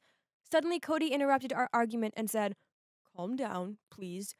Actually, I think the one who has been acting a bit shady recently is Kylie." Then Cody told us how, according to our grandfather's will, his inheritance would be split equally between me and Kylie. However, I was to be the one in charge of the company. Kylie had found out about this and had a big argument with our grandfather. And then not long after my accident, his health had deteriorated. Instead of letting him mourn my death, Kylie had insisted he transfer the business to her name so she could take care of it all. Then Ronnie said, "Bella, it was Kylie who set up our trip. Then you suddenly disappeared. I searched for you in Cambodia for weeks, but Kylie persuaded me to come home because your grandfather was so ill. Then the police canceled the case, and Kylie kept telling me to file your death certificate. I shouldn't have listened to her. I'm so sorry." "Stop blaming other people for your problem," I growled at Ronnie, but inside my heart, I felt like I couldn't breathe. Why would my sister do this? And then I heard Kylie's voice, and to prove it all, Ronnie told me and Cody to hide. And then he went towards her and said, "Kylie, about Bella's death." Before Ronnie could finish his sentence, she gave him a big smile and put her arm through his. "Well, now that her funeral is over, nothing is stopping us from being together, right?" Ronnie forced a smile. Then Kylie laughed and said, "Oh, come on. Don't be sad. My jealous sister didn't deserve you. You know what? She actually had this whole plan to test your loyalty, but then she ended up getting a taste of her own medicine." At that moment, my head started to hurt, and suddenly some of my old memories came flooding back. The sketch. It was mine. I was the one who'd made the plan. It all started when Kylie had told me that Ronnie was cheating on me, and I'd believed her and followed her advice to fake my own disappearance to test his love for me. How could I have been so stupid? When I realized I was alone in that forest and she wasn't coming back, I panicked and fell into a trapping pit. hurting my legs and getting stuck. It was all coming back to me now. I couldn't handle this. I ran towards her and painfully screamed, "How could you do this to me, Kylie?" At first, she was shocked to see me, but then she just smirked and said, "Are you still alive? Well, either way, it's too late. The company is mine now. Oh, and so is Ronnie, baby." Then she just rolled her eyes and said, "You were just the adopted child, so what makes you think you have the right to always steal everything from me?" At that moment, our grandfather appeared and slammed his cane on the ground. Kylie, stop it. Kylie just sulked and said, "Honestly, why would you give her the whole company?" Then our grandfather said, Look at yourself, Kylie. Are you really fit to be running a company? Sort yourself out. You are a disappointment to this family with your dirty, nasty tricks. I couldn't believe Kylie was still using the adopted thing to hurt me. So what if I was adopted? That didn't mean I wasn't a part of this family. She'd always been so jealous of me, even though I hadn't done anything. Kylie started crying and ran out of there saying she was sick of never being anyone's favorite. Well, maybe if she hadn't left me to die, people would like her more. I was so shocked that she'd done this to me, and all because of jealousy. I won't lie. It took me so long to work through this. I still haven't forgiven her properly, but I guess it will just take time. As for me and Ronnie, we've taken over the family business, and I realized that Ronnie had always been loyal. Kylie had just made up that he was cheating because she couldn't bear to see me so happy. One thing's for sure, I won't ever be testing his love again. No more faking death for me.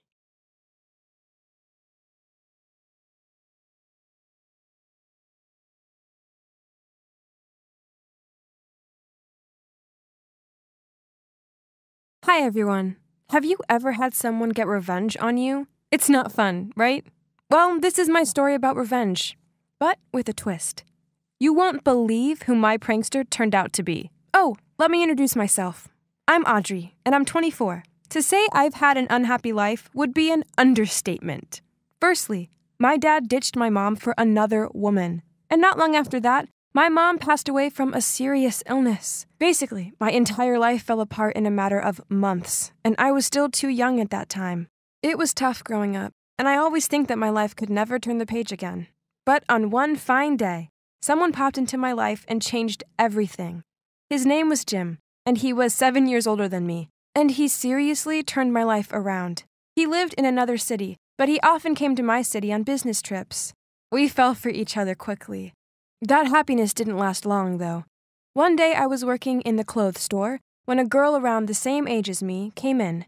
She wanted my help to choose some dress, but she was pretty rude to me, and I kept catching her staring at me with evil eyes. Who was she? And why was she treating me like that? Finally, after about 2 hours, she made up her mind and picked up only a tie that she wanted to buy for her husband instead. I was relieved to get rid of her, but shocked when I saw the name on her credit card. Jim Stewart. Her husband had the exact same name as my boyfriend. What a coincidence. She must have caught me staring at the card because she suddenly said, "Yes, Jim is my husband. Now stay away from him." What? Her husband? My Jim. Before I even had a chance to react, she turned to everyone in the store and said, "This girl is a gold digger, and she's trying to break up my marriage." I was shocked. I tried to explain that it wasn't true, but she wouldn't listen to me. She just stormed out, and I was left standing there hearing people whispering about me. It was the most humiliating moment of my life. I immediately ran to the staff room and called Jim. I was really hoping it had all been a big misunderstanding, but I could tell from Jim's tone that it was the truth. He told me he'd lied to me, and that he actually lived in the same city. He just made up the business trip stuff so he wouldn't have to see me often. Then he said, "Audrey, I honestly love you. I'm serious about us." Hang on, was he for real? It was ridiculous. I was disgusted by him. How could he treat me like that? I hung up and felt horrified. It brought back horrible memories of the woman who stole my dad away from my mom. I didn't want to be that woman. The next day, I moved out of the house Jim had rented for me. I didn't want to be associated with that loser anymore. But life works in mysterious ways. The day I moved into my new house, I saw Jim's wife. And you won't believe it. It seemed that she just moved in next door too. Was this some kind of joke? As soon as she saw me, she smirked and said, "Wow, what a coincidence. Hello, neighbor. I'm Linda." Seeing her unpacking her stuff all by herself, I couldn't help but wonder where Jim was. But then I thought maybe Linda had ended things with him and had moved here alone. I hope so anyways. I'd hate to have Jim as a neighbor. So that's when my new life began. And it has been crazy ever since. From that first week of living there, Linda started pranking me. It all began with her throwing trash into my yard. I even caught her doing it, and she just grinned and said, "Oops, my hand slipped." Then she walked away laughing. It made me furious. And that was just the beginning. One weekend, a delivery guy rocked up on my porch with 10 extra large pizzas. I tried to explain I hadn't ordered them, and that's when Linda appeared at my door and said, "Oh, thanks for ordering me dinner, Audrey. I'm starving." Then she grabbed 5 of the pizzas and ran to her house, leaving me there with a bill of $100. Jeez, it was so annoying, and I had no option but to pay. Linda was too much. Seriously. As much as her pranks drove me up the wall, I also felt sorry for her. I knew what it was like to have someone you love stolen away from you. She must have hated me so much for ruining her marriage, even though it hadn't been my fault. I decided to just put up with her pranks. She'd get over it eventually, and it's not like they were harming me, right? Well, one night I heard the doorbell. I wasn't expecting anyone and was surprised to see a young guy standing there with a poster that said, "I agree to be your boyfriend. Come out with me." I was totally puzzled and told him he had the wrong house, but then he showed me the address on the other side. It was my address. What on earth? I told him I wasn't interested, but he tried to grab my hand and said, "Come on, girl, don't be shy." I told him if he didn't leave me alone, I'd call the police. So luckily he ran away. Needless to ask, I knew for sure that was Linda's joke. But this time she had taken it too far. I decided to go over and have a word with her once and for all. As I was walking to her house, I saw someone familiar on the other side of the road. I couldn't believe it. It was my dad? So many years had passed, and he'd completely changed. But there was no doubt it was him. I suddenly blurted out, "Dad?" But I didn't know what to do next. I was just thinking about my next move when I felt someone behind me. I turned around and saw Linda. She just smirked at me and walked away. What was her problem? Did she hear what I just said?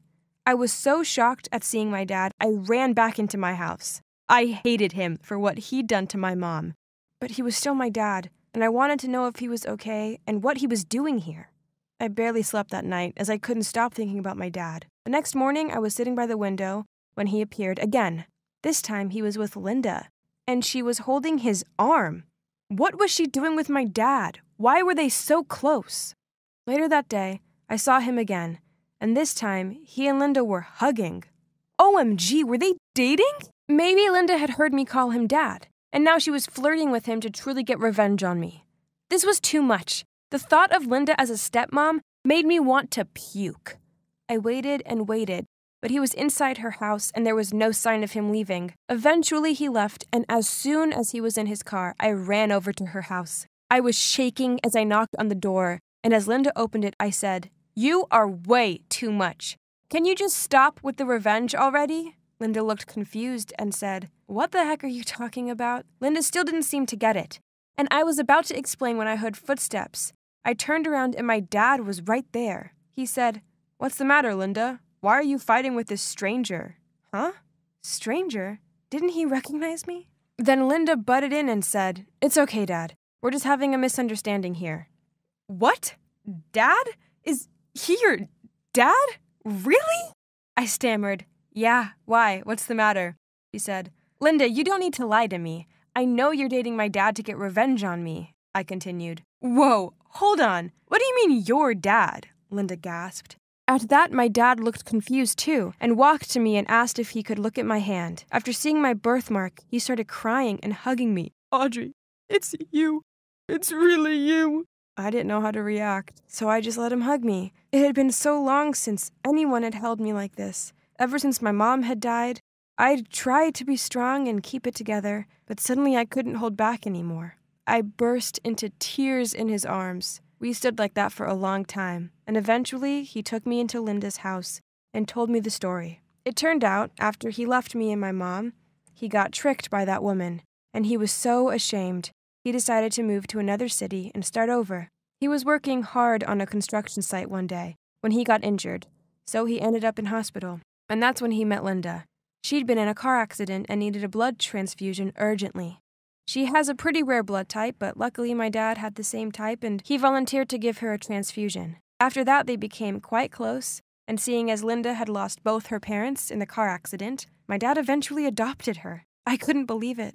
My dad had been through so much, and this whole time, I thought he was off living his life with a rich woman. I felt so bad for him and decided to leave the past behind and forgive him. As for Linda, she was also left confused by this coincidence, so she left the room to process everything, while I and Dad took time to catch up on our lives.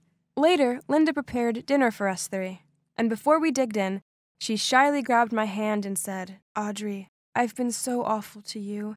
I'm sorry.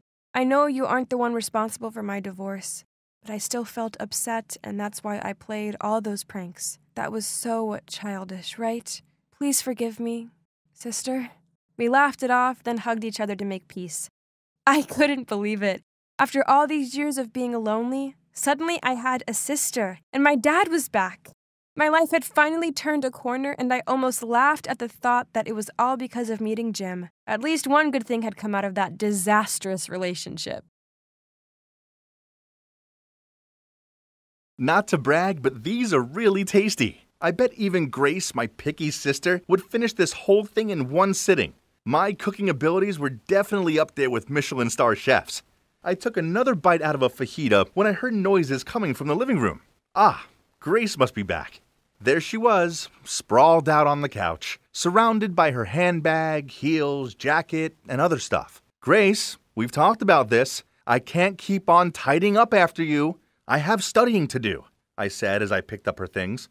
Suddenly, Grace sat up, rested her head in her hands, then looked at me with sad eyes. An uneasy feeling welled up in my heart. Oh no, what was wrong? She sighed, and as she glumly stared at the floor, she said, "Easton, pack your things. We're moving out tomorrow." What? Again? I couldn't contain my shock. "Why, Grace? Do you owe someone money again?" Grace didn't answer, so I worriedly asked, "How much do you owe this time?" $7,000, she mumbled. What? $7,000? That's crazy. What did you borrow so much money for? I plopped down on the sofa in disbelief. I sat there, frantically wondering how to deal with Grace's enormous debt. Her extravagant spending habits had started after our parents passed away. I guess she was trying to numb out her grief with the latest must-have outfit. Then suddenly, she burst out laughing. "Come on, bro, I'm just kidding." "Huh?" I gaped at her. "Grace, it's not funny. For an instant there, I actually thought we'd have to elope or something." She grinned at me. If there's no debt, then why are we moving again?" I followed her as she walked out of the room, took a piece of fajita, and popped it in her mouth. Then she began to tell me everything. Turns out she'd found herself a sugar daddy fiancé, and we were moving in with him. I frowned at her. "So what, now you're marrying some granddad? Why do you—" Without letting me finish my sentence, Grace tapped my head with her knuckle. "Do you seriously think a beautiful and famous model like me would marry some old man? Yet, even as a famous model, you still can't afford all of your branded goods, then you have to keep on moving house all the time to avoid the debt collectors." I winked at Grace. She was about to hit me on the head again, but I dodged it. Ha! The next morning there was a knock at the door, so I opened it to find a good-looking man in his mid-40s standing there. Ah, turns out he's Owen, my future brother-in-law. Before I had a chance to say anything, Grace tottered over in her heels and wrapped her arms around his neck. "Honey, why are you so late? I'm so nervous." Smiling, Owen said, "Darling, there's nothing to worry about. Everything's ready to welcome you and Easton."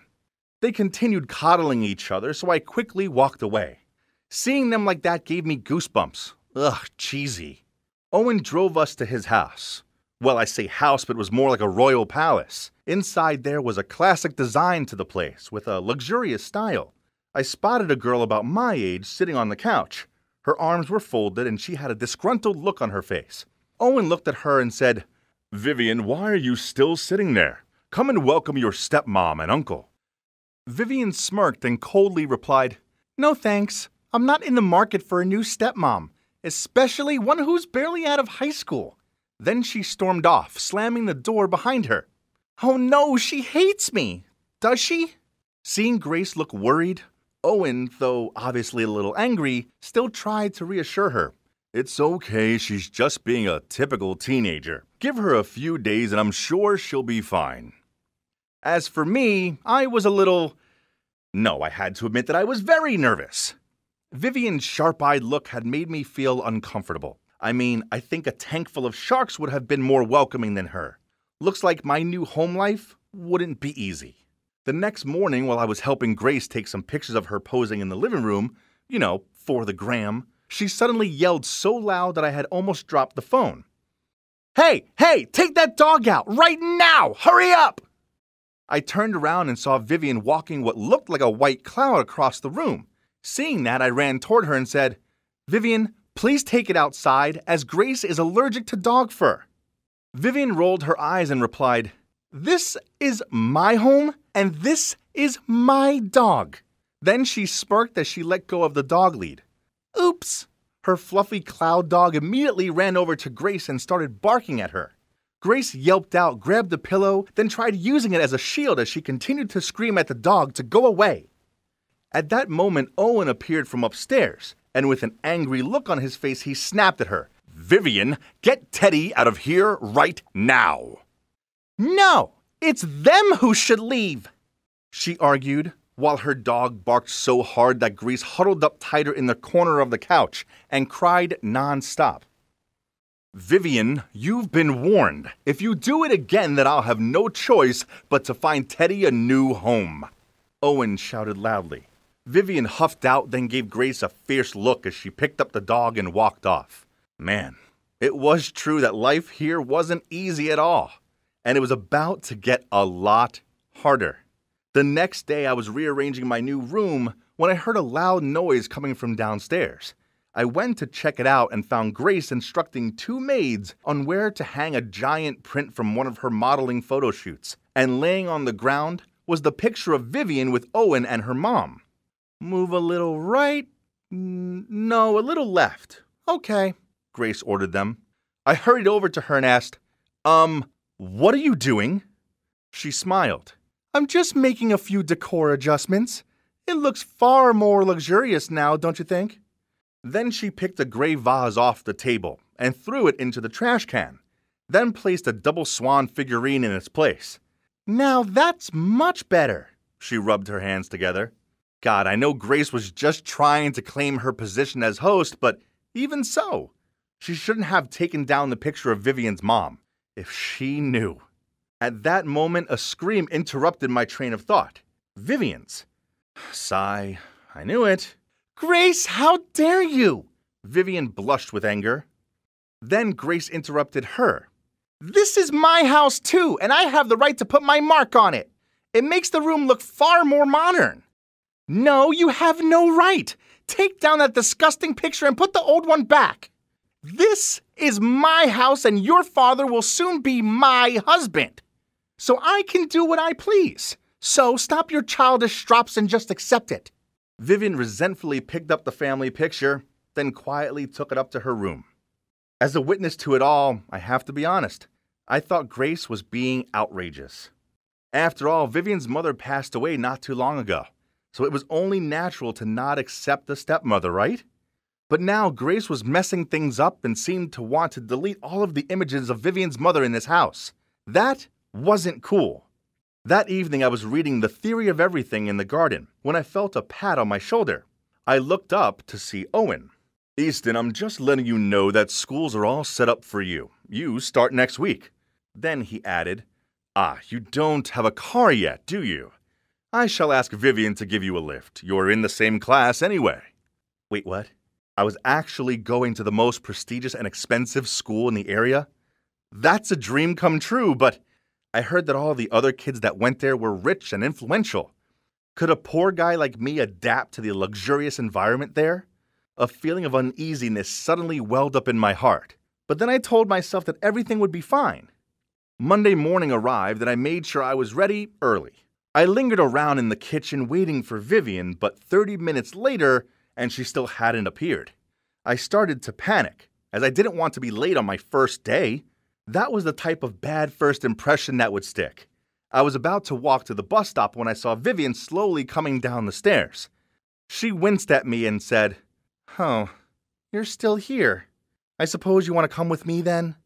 I didn't answer and just followed her to the car. As soon as I sat down, she sped away. I hadn't even fastened my seatbelt yet, which I then tried to do in a fumbled panic. Every time she pressed down on the accelerator, my heart skipped a beat. Then after some hellish 10 minutes, she stopped the car. Whew! I was still alive. But hang on, this wasn't school. I turned to Vivian and stammered to ask her, but she cut me off. "Get out of my car, and if you dare tell anyone how you know me, you will pay."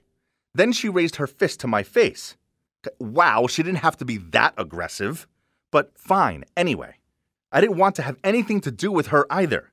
As I briskly walked to school, I found myself worrying that this would be like it was in the movies, and I'd be teased for being the newbie. The school came into view, and damn, it was even more spectacular in real life. I took a deep breath to muster up the courage to enter the school. The grandeur and beauty of the place was so overwhelming. I was used to graffiti-covered desks and a jam locker door. Not here. Even the restroom door signs were expensive looking. I was wandering aimlessly trying to find my classroom when suddenly, I saw this girl walk ahead and drop something. I picked it up and called after her. "Sorry, is this yours?"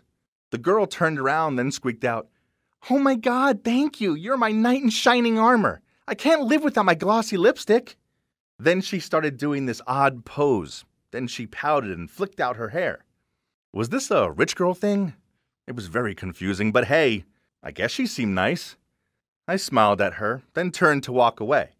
That's when I noticed the groups of girls in the corridor. They were all staring at me, and one of them even winked. Then I overheard some of them talking about me. One of them said, "Ooh, he's cute." And another said, "It's about time we had a new hot boy in this school." Well, girls from rich schools were weird. I know I'm quite a good-looking guy, but I'd never had girls act like this toward me before. I chuckled inwardly and went to find my class. It seemed inevitable that my school life was destined to be rather, interesting.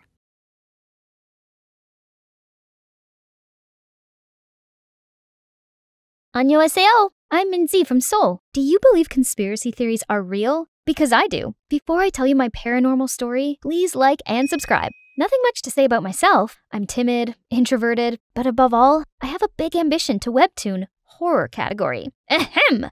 It's one of a kind, right? I've spent sleepless nights on that. Go kneel in the hallway for 30 minutes. Now! Aw, man. Creepy Minzy is at it again. She wants to haunt the whole class with those ugly doodles or something? Ugly? Well, not as ugly as your grandmother. The whole class gasped at my insensitive words. But it's that girl. Supin's fault first. No matter how invested I was into my draft, it only ended up another chance for Supin and her posse to laugh at me. And well, thanks to my poor communication skills, no one wants to be my friend. Well, except Ha-jun, my childhood friend.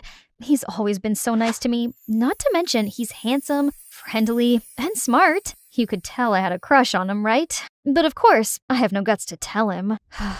One day I was riding my bike around when I suddenly saw flyers from Blackwood Publishing, the biggest publisher on Webtoon. They're looking for a comic collaborator. Oh wow, I could send mine to them. But would I stand a chance? I bet the candidates are way more talented than me. I guess I better stop dreaming. Just then a skater kid dashed towards me. I managed to dodge him, but ended up crashing onto the pavement fence. I felt myself flip through the air, and then everything went black. When I opened my eyes, I found myself on the hospital bed. Mom and Dad were beside me. They looked like they couldn't believe it, then burst into tears. "Minzy, honey, you're finally awake." "Thank God. You've been in a coma for the whole month. We were worried sick." Hold on a sec. A whole month in a coma? Was I that seriously injured? It took me a few days to recover and process all of this before going back to school. Bet these kids didn't even notice I was missing class for a month though. But suddenly, someone sprung on my back. Supin? Ah, here you are, Chingu. Let's go shopping today. The dress you picked me last time was perfect for my date. What dress? Am I friends with these mean girls now? And not just them. Everyone else seemed to be friendly to me all of a sudden. They gave me cookies, carried my food tray, and even lent me their notebooks. It's weird, but kinda nice though. Except the only person I cared about just straight up ignored me. Hey, Hajun, wait up! Are you alright? I'm fine. It's none of your concern anyway. Oh, I just want to check in on you. Could today get any weirder?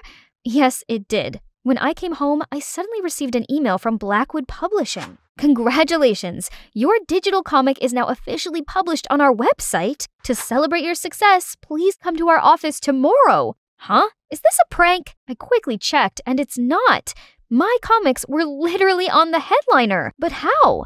I mustered all the courage and went to the publisher. One step in, and I was overwhelmed by all the facilities. It was all so new to me, but just then, a group of people flocked around me and babbled to me nonstop, like they'd known me before. Yeah, our fave boy group BOF, Boys Over Flowers, is holding a concert tonight. Those opas make my emo heart beat like crazy.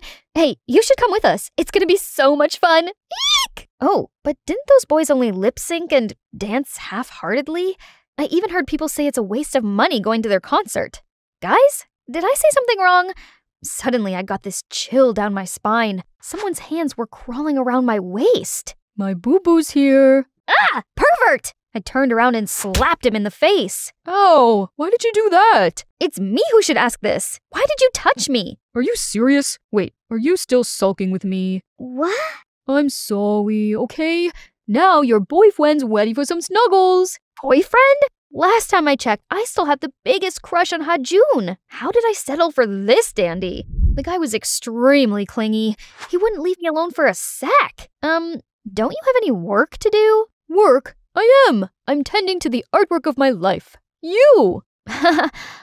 Sure. He also kept insisting on seeing my webtoon draft to help me polish it. Help my butt. He only messed it all up. Not to mention, everything is completely new to me, but everyone acted like I'm so used to all of this. This didn't feel right. Later the day, I told my parents about this, and they said the doctor did mention possible memory loss due to brain injury. Makes sense, but why did they seem all anxious? Over the next few days, I tried to cope with my new life, even though it didn't make any sense at all. Like, I now had my favorite seat in the canteen. You nerds are sitting on Minzy's spot. Move! And apparently, I got a new hobby of skipping school now. What's the matter? You've done this so many times before. Why did I even do this? Hajun, on the other hand, still kept distance from me. Until today, we had a project discussion. I tried to break the ice, but he only replied coldly. Why are you here? This whole month you've ditched me to hang out with your hot friends, and now you suddenly want to talk to me again? The whole month? What do you mean? You suddenly turned 180 degrees and became this attention seeker. You even pulled stupid pranks on those mean girls and got them to worship you as their leader. But I was in a coma the whole month. You're kidding, right? No, why would I joke about something like that? Then who was the Mincy I saw every day at school the past month? Was he saying I was in 2 places at once? How was that possible? Hajun came up with a bunch of conspiracy theories, then concluded that I had an imposter, and she had been replacing me while I was in the hospital. It made perfect sense, but so bizarre at the same time. Seeing how freaked out I was, Hajun gently comforted me, saying he'd help me figure this out. I knew it. He still cared about me deep down. While we were discussing, Supin and her clique came interrupting us. Hey, Mincy! What are you doing with this geek? Remember our group meetup today with the Ansun Highs boys? Meetup? No, I don't think I can. Of course she remembers. Can I come too? I'll keep my mouth zipped. Fine. Now hurry up. Psst, what are you up to? Your imposters must have known about this meetup, so she might be there. This is our chance to catch her. Except the imposter was nowhere to be found, while I was stuck with these self-obsessed dudes. Where's your sass, Mincy? Introduce yourself. Oh, hi. I'm Mincy. You can call me Sugar Mincy, 'cause I'm sweet as pie and you sure want to take a bite. The whole room was dead silence. Girl, you got no riz. Wonder why you can't date anyone. Everyone was laughing at my face. Luckily, Hajun grabbed my hand and took me out of there. Here's much better. But I couldn't help but thinking how my life had turned upside down because of that imposter. You all right? You don't have to force yourself into a mold that isn't for you. You're special for who you are. And I prefer this you rather than that imposter. I could feel something churning in my stomach. I'm so glad I always have him by my side. The next morning, Supin and her clique suddenly came to apologize for laughing at me. But why? Didn't you come back last night and snapped at us? Told us to publicly apologize to you today? I did? So the copycat did come to the karaoke. Did she intentionally stalk me? Later that day, I went to tell Hajun about this. But why did she have to do that? I mean, she tried to stand up for you, right? I don't know. It must be part of her scheme or something. I have to find her ASAP. Suddenly, I got the notification of the Mean Girls live streaming at a cafe. Wow, guess who it is, guys? Oh, our little rich lady is a waitress. And she dared to look down on us all the time. She steered her cam towards the poor girl they were talking about, and she looked exactly like me. It's her! Hajun and I immediately rushed to the cafe and saw Supin and the imposter was about to jump at each other. What's going on here? Minzy? What? Why are there two Minzys? It's a ghost! Guys, run! You! Who are you? And why did you pretend to be me, you imposter? Minzy, finally we meet. I'm your twin sister, Minha. Sister? We're related? But Mom and Dad never told me I had a long-lost sister. Because you're adopted. They didn't know you had a twin sister who just got adopted before you. You're lying. I'm not. I didn't know this either until my mom was in her final moments. Mom had been sick for a while, so one day she called me to her bed, told me the truth before she drew her last breath.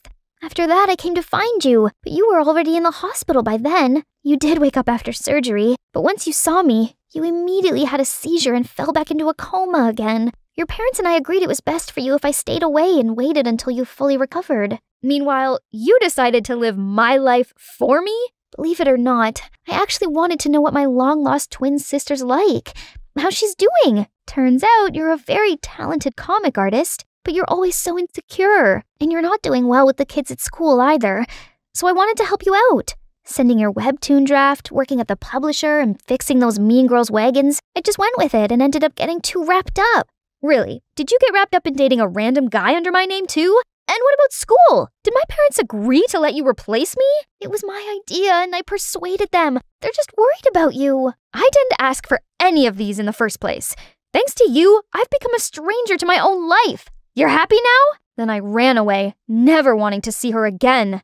Still, the worst part was, my parents lied to me. Why did you do it? You didn't tell me I'm adopted, and now you let a stranger replace me? Do you really see me as your child? Minty, honey, of course you're our daughter. Nothing could ever change that. We were afraid you'd be sad if you knew you were adopted. Truthfully, we love you more than you can ever imagine. It's a lot to process, but I had to be strong and stay focused. But soon, whisperings caught my ears. Did you notice Mincy recently is different? And even a little bit dull? Where's the cheeky Mincy we're used to? Hey, do you get that bad vibe from Mincy lately? Somehow she'd gone back to being a sullen, creepy nerd again. God, why did everyone keep comparing me to that imposter? Hey, you alright? No, I'm not. Everyone seemed to like Minha and she'd only been here for a month. But nobody cared about me. I do care about you. You always got me. Your handsome friend, ready to the rescue. Whatever you say. Come to think of it, your sister only meant well. Despite her way, all she wants is to help you to be more open and show your hidden talents to the world. What Hajun said got me thinking that night. Maybe he's right. If it hadn't been for her, my webtoon would have been forever locked in my iPad. Besides, she's only got me as a family. I've got to see her now. Hey, I came to apologize. I could see you only meant well, and I was only acting ungrateful. I'm sorry. And also, thank you, Uni. There's nothing to be sorry about. It's my fault too for acting on my own and getting myself to fall in love with Si-woo. I haven't told him yet, but I will find the chance. Sorry for dragging you into my stuff. I leapt into her embrace and felt the happy tears running down my cheeks. After the teary reunion, we spent hours catching up with each other. It's like we're reading each other's minds. Must be the twin bond. I even invited her to my house and we had a good time. For the next couple days, I only focused on the webtoon and getting to know myself better. With Hajun's help, I now felt more comfortable and confident speaking with others. One day at the publisher, while I was having a little chit-chat break, a colleague rushed in. Minzy, did you hear the news? Your webtoon won the first prize of Comic Award. Comic? The most renowned award in webtoon? Oh my god, I'm dreaming, right? My hard work finally bore fruits. I was celebrating with my colleague when out of nowhere, Si-woo dragged me out. You better announce me as the co-author. I helped you with the sketches, the script, the coloring, yada yada yada, remember? What? You were only messing it up. Do you even know what the story is about? Babe, don't challenge me, or else I would tell the director, aka my dad, to kick you out. And by the way, let's break up. Excuse me? You really think I like you? Oh, please. I only do it for your webtoon, babe. Ugh, that dandy jerk. I knew he was no good, but what could I do now? Later, I told Minha everything, and she was heartbroken and begged me to help her sneak into Siwoo's office. So I did. Siwoo, please don't leave me. How could I live without you? Oh, it'll be hard, 'cause I'm irresistible. But you gotta let go, babe. You have nothing else to offer me. I already know you don't love me, but I do love you, and I already put a love spell on you. You'll forever be haunted by me. Then, Minha fainted, crashed on the floor. Scaredy cat Siwoo was freaking out. Hey, you're not gone, right? Suddenly, the light turned off. What in the Holy Spirit's going on? The light turned on again, and the guy stopped screaming until he saw me. Hi, babe. Ah! What are you? You don't recognize me? It's me, Minji, in spirit form. Stay the heck away from me. After every despicable thing you've done to me, Please. come with me, you crooked. To where? To the other side! He was so scared his eyes went white. Then he fainted. Serves you right! And let me introduce my E-Kip with Minha, who should win Oscars for that performance, and Hajun, who's behind the light effect. Didn't think of that, did you? After that, Siwoo kept insisting I was some spiritual force that haunted this place. Then eventually, he quit the job. And of course, I had the full copyright of my webtoon and was eligible to receive the Comic Award. My career has just begun as I decided to continue to work at Blackwood. Mom and Dad also decided to adopt Minha into our family, and we could finally be together. That's the magic I wanted to tell you. This unexpected event changed my life for the better. Chance doesn't come twice, right? You have to grasp it. By the way, I want to ask, do you guys have any unexpected events that changed your entire life? Tell us in the comments below. Hang on, here's one more thing I have to do for the old shy me. Hajun, I've been wanting to tell you something. The past event got me thinking, if I don't start telling you how I feel now, I might regret it later. So, Kim Hajun, I like you. So much. Finally, it took you that long. When you were in hospital, you weren't the Minzy I knew, which freaked me out thinking what if I couldn't see the real you anymore. It's comforting that you're still here, 'cause I got a huge crush on you too.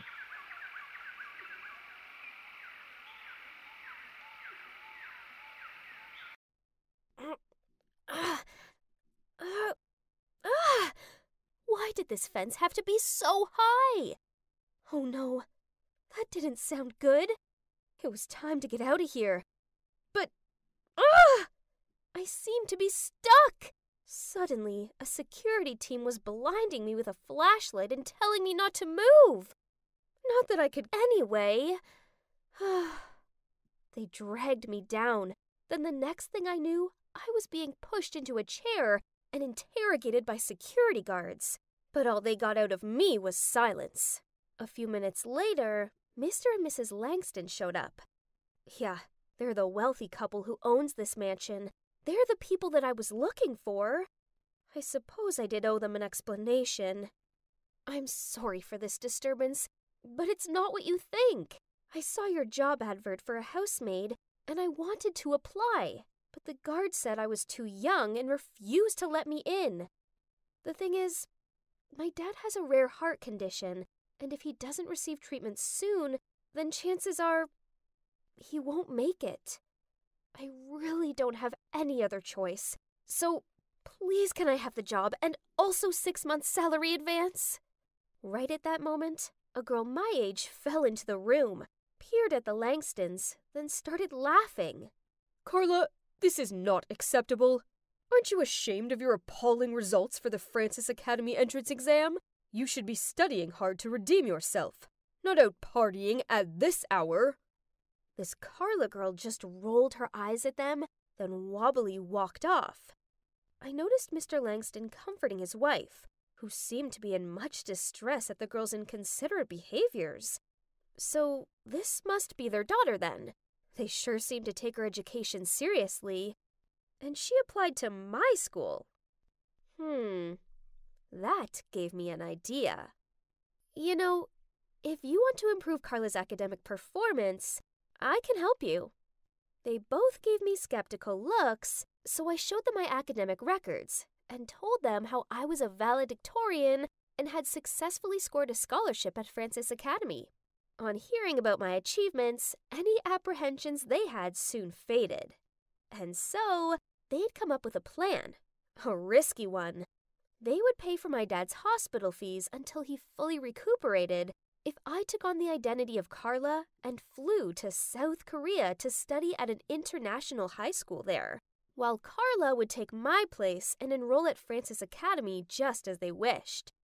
This deal sounded like the answer to my prayers, but I knew it would be tricky. Pretending to be somebody else in a completely different country was beyond my understanding, so I agreed to do it, but only on 2 more conditions. First, a guardian must be present, who would take care of all my paperwork and stuff. Second, after I completed the deal and returned, the Langstons had to help me get into my dream school, the prestigious GBA University, obviously. They gave it a thought, then shook my hand in agreement. It looked like we had a deal! The next thing I knew, I was in an elite neighborhood in Seoul, Korea. Whoa! Talk about luxury! So this was what it felt like to be born with a silver spoon in your mouth. Mr. Preston dropped me off at school and repeatedly told me not to draw attention to myself. Blah, blah, blah. Oh, by the way, Mr. Preston is the Langstons' lawyer, and according to the contract, he's also my guardian. He seems oh so serious, but I guess he's okay. Whoa, this school looked so modern. The architecture was a work of art all in itself. I wandered around the endless corridors and tried to find my class. Everyone seemed quite friendly, and the class president, Minjun, even gave me a guided tour. All the students' outstanding paintings, photos, and models were displayed all across the campus. Countless classrooms of different subjects, from science to art, just made me gasp in awe. I was admiring the artwork when suddenly Minjun blurted out, "Sorry, I've got to go. Miss Lee is looking for me. It'll only take a few minutes, so wait here for me, 'kay?" Then he rushed off, so I lingered around the hall. That's when I spotted a group of girls nearby. I recognized the one from my last class. I'm sure her name was Isabella. I was about to walk over to greet them when I realized they had this one girl cornered and were making fun of her hairband. Ugh! Where did you get that horrid thing from? I suppose it must have come from some thrift shop or something. I heard that's where poor people shop. Ugh, this whole thing disgusted me. They outcasted someone just 'cause she didn't come from ridiculously rich households like them. I knew that poor girl's feeling all too well. I'd gotta help her. But I didn't want to get anyone's back up and draw attention to myself. What could I do? Ah, got it! Hey, the teacher's coming. I'll stall her for you guys. Run! My plan worked a treat, as Isabella and her friends nodded at me, then rushed off. I then went over to the girl asking if she was okay. Get away from me! She flinched me off her and then ran off. Huh? I was only trying to help. As I turned around, I saw Minjun looking at me. A bit impressed, I think. He told me that the students here were divided into 2 groups. 90% are rich, and the remaining 10% are poor kids entering under scholarships. Most of the students are quite friendly to each other. Well, except those I just witnessed. Isabella's part of the rich kid group who think their upbringings make them superior to others. She's often mean to the 10% group as she believes they don't deserve to be here. And as you can guess, that girl they upset, she's called Susie. She's in the 10% group, and she's the smartest student in our year. What nonsense! School is school. We're here to study and should all be treated equally. Too right, new girl. I knew there was something different about you. The next day, when class was over, Isabella tapped on my shoulder and thanked me for the warning. Then she asked me to join her group for lunch. I was about to politely refuse when Minjin appeared and asked me to join him. Phew. Thanks to Minjin, I had an excuse to quickly flee the scene. However, I did look back and see that Isabella was giving this offended look. After that, Minjin and I started hanging out more. We soon became close friends, and we both decided that the dynamics around here needed to change. So, we set out to help the 10% Club. One lunchtime, Isabella and her clan purposely bumped into this boy, causing him to spill food all over himself. While they laughed and pointed at him, I rushed over there, took the food, and slammed it onto Minjin's face. Minjin immediately understood my intention. Then he also took a handful of noodles and smeared it all over Isabella. Cue the canteen erupting into one big, messy food fight. Another time, the school was preparing for a cultural fair. One boy from the 10% group had this awesome idea to open a food stall serving traditional dishes from different countries. Everyone agreed, apart from, yep, you guessed it, Isabella and her snooty besties. Such a peasant. Too used to working as a waiter to serve others, huh? I winked at Minjin. Then we stayed behind and secretly wrote Isabella and her friends' names on the list of participants and submitted it to the teacher. Now, they had no choice but to serve food at the super crowded fair. The funniest part was they finally got a taste of their own medicine when the 10% group made the most of ordering them around and complaining. Ew, this ratatouille is too bland. Add some more salt. And this milk tea is too sweet. Start a new batch with less sugar. I have to admit, I was enjoying watching the mean kids squirm. But I guess my enjoyment hadn't gone unnoticed, as afterward, Isabella approached me. Those peasant kids aren't at the same level as you and I. I suggest you put more care into who you choose to associate with, or you could end up being treated like they are. Whatever. I just rolled my eyes, walked away from her, then continued to hang out with my friends in the 10% group. Isabella and her minions gave me dirty looks, but due to the Langstons' name and fortune, that's all they could do. Just like that, my high school years passed by. I had some great friends. And guess what? Yep, I was now dating Minjin. I loved being here in South Korea, and I'd even grown fond of Preston, who, despite being a grumpy gut, now felt like family to me. I mean, don't get me wrong, I missed my family back home like crazy. But Dad was getting better now, and we regularly FaceTimed. As amazing as my life was now, deep down I always felt like I was living in a dream. None of this truly belonged to me, and everything would be over as soon as I left this place. And eventually, my last week here arrived. As I was studying for my last ever exam, the SAT, I received a message from an unknown number. I know your secret. Drop out of the test, else I'll expose you. What? Who could it be? I called the number and a distorted voice answered the phone. I begged them to tell me why they were doing this, but they just replied, You don't need to know. Just do as I said. Then they hung up. Luckily for me, Preston isn't just an amazing lawyer, he's also a tech genius. Thanks to him, we tracked down the location of the phone. I bet you're just as curious as I am to find out who it was. And now was the moment of truth. Huh? No way! Standing there looking startled was Susie! Why would she do this to me? It made no sense. I mean, I know we weren't friends, but I had nothing against her. Why did she despise me to the point of willing to ruin my life like this? Please let me explain. Ever since you arrived here, I lost my top spot at school, which means I've also lost a full scholarship to college. My family will never be able to afford it themselves, so I decided to investigate you.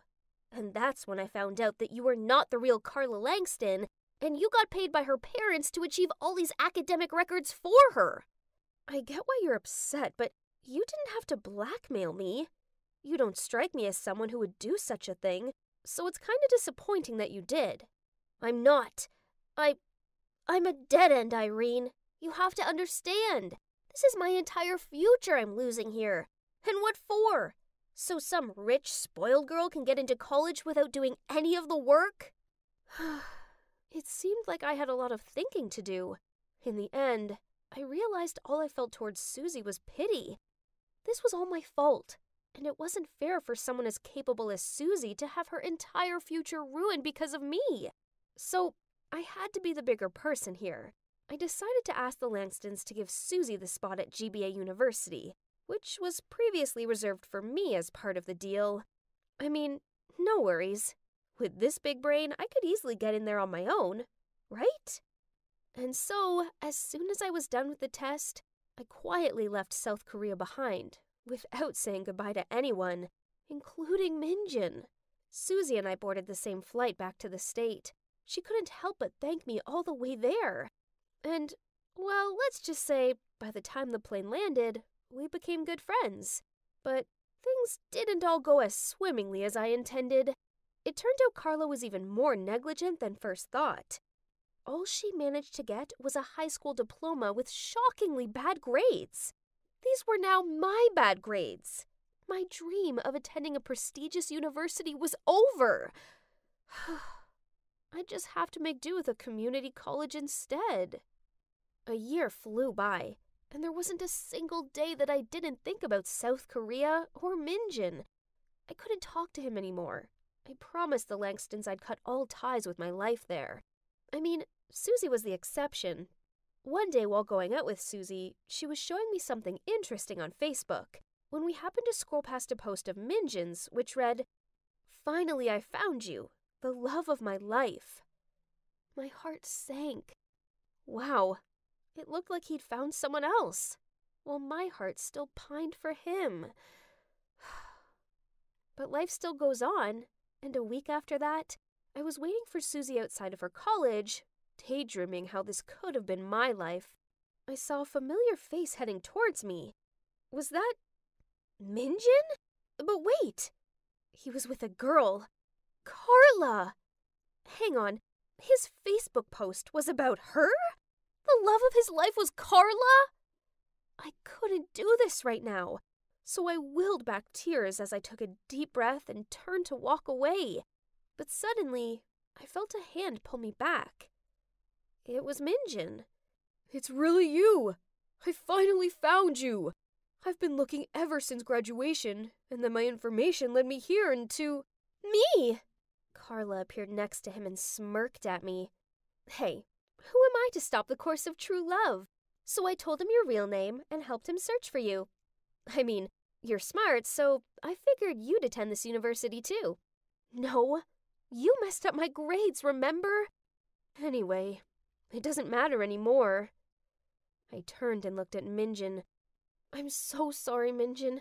I wanted to tell you everything, but I couldn't. He took my hand in his and gave me this adoring smile. I found you. And trust me, right now, that's all that matters.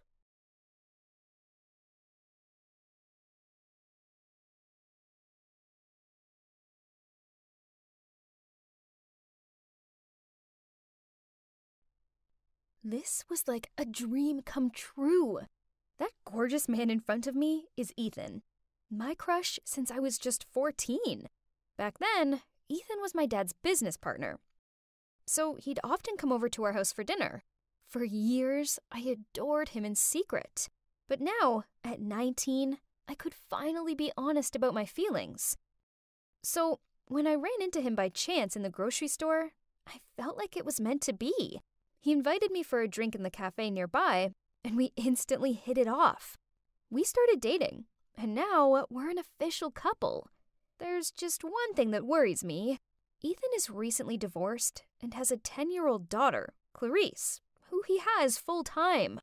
While daydreaming, I couldn't hide away from the thought of being someone's stepmom. Oh my, I didn't want to become a mom yet. Don't worry, Clarice is a cute kid. I just know you two will get along. Clarice gave me a devious smile the moment she saw me. Another fish got hooked. Huh? Hey, that's not the right manner. Apologize, now! Ethan immediately said. Clarice let out a loud, "Ugh," then reluctantly apologized. Great! When has it ever been easy to be friends with a naughty 10-year-old girl? I understand this better than most, as I have a little sister. She's either giving me a headache or crazing at me for candy, and I could tell that Clarice was gonna be no different.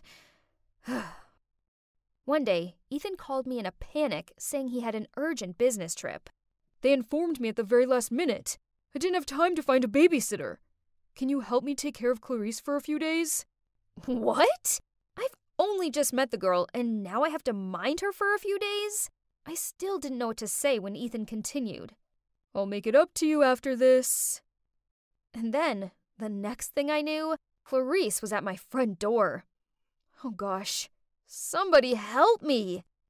Well, you know those girls that age, like my little sister? I kept pouring out while Mike just smiled and slightly shook his head. I have to make her like me to win over Ethan. So, lovely Mike, can you please come hang out with us? Seriously? Please? Aren't you good with the ladies? Fine. You know I can't say no to you. I took Clarice to a theme park. She frowned the moment she saw Mike. Who's this? I don't like strangers. I smiled and said, "This is Mike. He's really cool and I don't care." Cindy, what kind of situation did you drag me into? Man, I had to ask myself that question. This wasn't what I envisioned it to be. The outing turned into a competition between them. Clarice challenged Mike to play game after game with her until she won. In the end, they played with the water guns, and I knew for sure Mike let her win. But as soon as he let go of his water gun, Clarice squirted water all over him, leaving him completely drenched. Oops. What on earth is this? That's the price for the loser. Okay, Cindy, that's enough. Have fun. And he stormed off. Oh no, what have I done to him? I stood there dumbfounded, staring at Clarice. Okay, so it was kind of funny, but I couldn't laugh at my poor friend. I want ice cream. Clarice grinned, then skipped away. Ice cream. A girl after my own heart. On the way home, we talked so much about her fave show, The Babysitter's Club, and how Stacy is her favorite character. Maybe the day wasn't so bad after all. A few days later, Ethan returned, and I was really excited to see him. Thank you so much for taking care of Clarice. Meanwhile, I noticed Clarice was slowly backing out, with an awkward look on her face. I thought she'd be as happy as me to see him, but it didn't seem that way. Darling, are you okay? Are you sick? I'm okay. I need to go to my room. After that, at dinner, the question, "Are you sick?" was raised no less than 10 times, and it made me feel sick too. I said I'm not sick, and I don't want to see a doctor. Ethan, I think Clarice is fine, so maybe stop asking her. Hearing that, Ethan seemed uncomfortable and turned away. Weird. What was wrong with them? Maybe this was just something they did. Whatever it is, I wasn't enjoying this heavy atmosphere. The next day after lunch, Clarice was helping me clean the table while Ethan was packing to go on his next trip. She insisted on washing the dishes while I said goodbye to Ethan.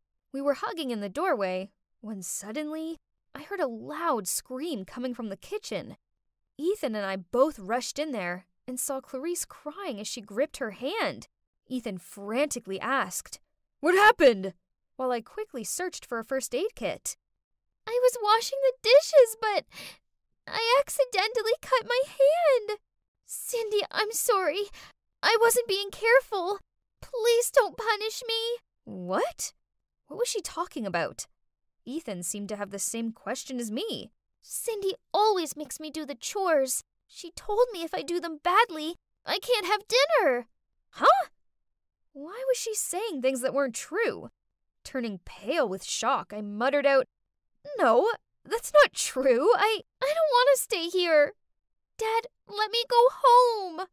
Clarice interrupted me as she was crying harder. I'm so sorry, but I have to go now. I don't even know if you're lying or not. How can you say that to me? Clarice shouted. You monster! Then she ran upstairs. I stood there not knowing what to do. My brain couldn't process what just happened. Ethan looked at me and sighed. Why didn't he say anything? He didn't honestly think I was capable of doing that. Did he? I decided I needed to confront Clarice about this. So I went up to her room and calmly said, Clarice, why did you say that? You forced me to do all the chores. What? How can you lie like that? I never do such a thing. Oh, but are people gonna believe you or a poor little girl? Oh my God. There was me, thinking she was a sweet kid, when in actual fact, she was the complete opposite. I rushed outside and, shaking, I pulled my phone out. I called Mike and told him everything. Oh boy, that kid is complicated. Maybe she doesn't want you to be with her dad. But even so, what she did was weird. I think you should stay away from them. But how to? I couldn't just run away. Besides, Ethan was on his trip, again, and I was in charge of her. So I kept my distance, no more talking or having fun. But it seemed that Clarice had other ideas. I was watching TV in the living room when Clarice appeared and pulled my shirt. Cindy, I want you to play video games with me. The more silent I was, the harder she pulled. No, Clarice, I'm not in the mood. I shouted. Go play by yourself. Then I walked off. A few minutes later, Cass, a senior student, came over to give me some documents. We sat down and had some iced tea. Then suddenly, bam! And a cry. Oh no! Cass and I rushed to the noise. Clarice had fallen down the stairs in the basement and was surrounded by the laundry basket and dirty clothes. Cass quickly ran down there and helped her up. Are you okay? What happened? Cindy told me to do the laundry in time. The basket was so full, so I slipped. No, no, no! I screamed inside my head when Cass gave me a concerned look. Cass, please, I'll explain later. Can you please leave? Why? I screamed at Clarice's face the moment Cass left. If you don't play with me, you'll be a child abuser. You'll have to go to jail. Ugh, this is driving me crazy. Just a few days ago, she wanted her dad to take her away from here, and now she's blackmailing me for not playing with her? Right at that moment, Ethan called. Hi, Cindy. I just want to check on you two. Is Clarice sick or anything? Ugh, what on earth is this? Am I crazy? Or are these two actually weird? OMG. I need Mike. Now. Please, take me away from here, I said as I opened the door for Mike. Stop! Clarice shouted. You two can't go anywhere. Oh, now you're telling me what not to do? If you go, I'll tell the whole world how badly you've been treating me. You'll both go to jail. So that's your scam? Her smirk disappeared. She turned pale and stuttered. No, it was my dad's. Your dad's scam? Clarice looked flustered as she realized what she had just blurted out. Then she quickly covered it up. Nothing! Mike sat down and looked at her with stern eyes. I stood there, waiting for the answer. My daddy made me! Eventually, Clarice confessed. Turns out, Ethan was a professional scammer who scams young, wealthy girls into giving him money. Worse, he dragged his daughter into his scheme. The plan went like this. He used his handsome looks to flirt with the girls, then Clarice's cuteness to get the girls' empathy. After that, he would go on some last-minute business trip and ask them to take care of Clarice. Meanwhile, Clarice would pretend to be seriously sick. When Ethan arrived back, he would persuade the girls to hand over money for hospital fees, then he and Clarice would disappear out of their lives. At first he told me to do what he said and he'd get me a bike. what about the abusing lie you made up? I asked, still shocked. I made up that excuse so Dad would take me away. I really like you, so I don't want his plan to work. Then why did you continue to act up? Because Cindy was mad at me, and I wanted her to play with me, so I pulled that trick again. Tears streamed down my face. Unbelievable! I voluntarily stepped into his trap right at the beginning. He didn't even have to do much. I felt like such an idiot. After that, we exposed Ethan. Clarice helped us too. Turns out he's bankrupt, which is why his wife left him and why he's no longer my dad's business partner. Ethan was arrested, but Clarice's mom was out of the country, and she refused to return for her daughter. To be honest, I love Clarice, and I didn't want her to live in the orphanage. So I let her live at my place for a while before I told my parents everything. Obviously, my parents have more capacity and power to deal with this. It took a while for Clarice to get over her guilt and settle in, but now we get on better than ever. She's a sweet, cute girl who deserves far better than her parents have given her. Then one day, I came back home from college to find Clarice placing some roses on the dining table, which was already romantically set up with candles and steak. Cindy, you're back! How can you prepare a full dinner like this? Clarice didn't say anything. She just giggled and ran to her room. Someone hugged me from behind. Would you mind being my date tonight? It was Mike. Thinking about it, I guess my perfect man was right under my nose this entire time. So, grinning, I turned around and replied, I thought you'd never ask.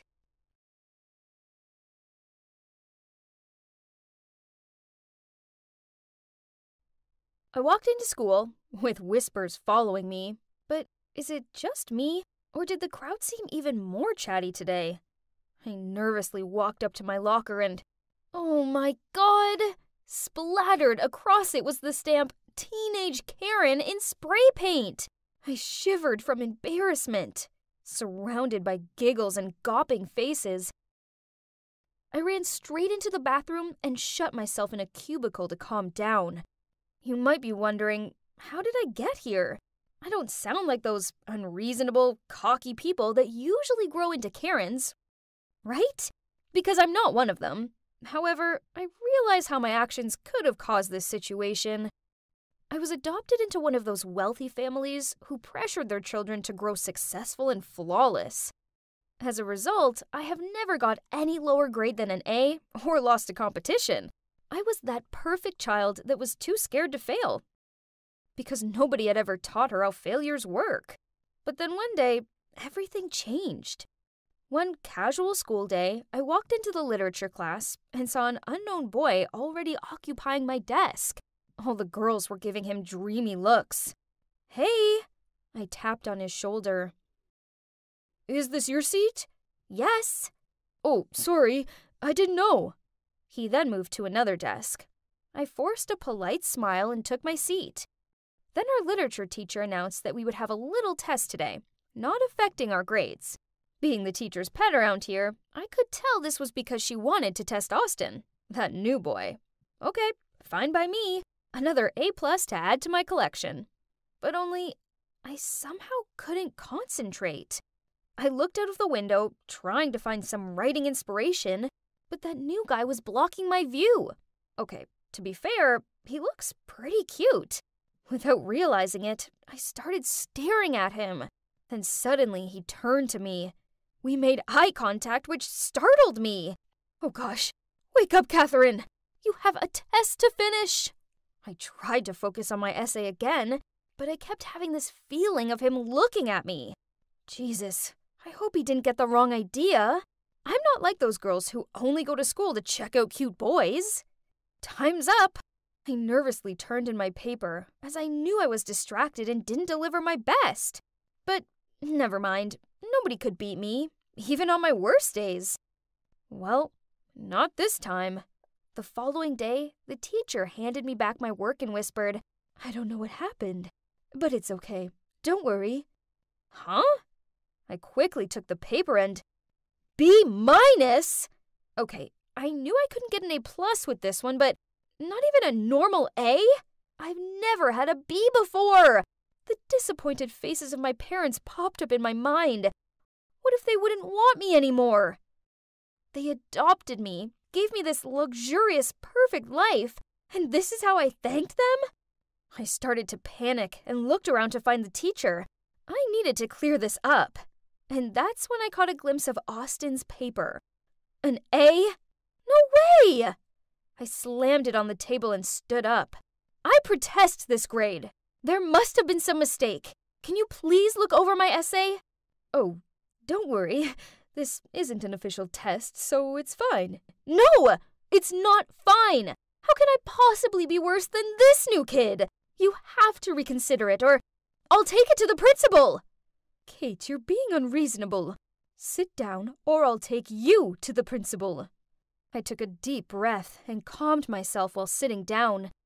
There were whispers about me circulating the class, but I couldn't care less, as I had this B- to deal with. My parents could never know about this. After this, I knew my friends were just pretending to be okay with me. As one time, when we had to team up for the relay running in PE class, no one picked me. In the end, Coach Malone had to add me to a group. And guess what? It's the group of Austin and his fangirls. I hate this. And look at him, such a thorn in my eye. I wish I could just throw this baton at his annoying face. But, thud, I fell face down just inches away from Austin. Are you okay? Just take the dumb baton and go. Ugh, this dude is definitely bad luck. I crawled up, then suddenly I heard giggles.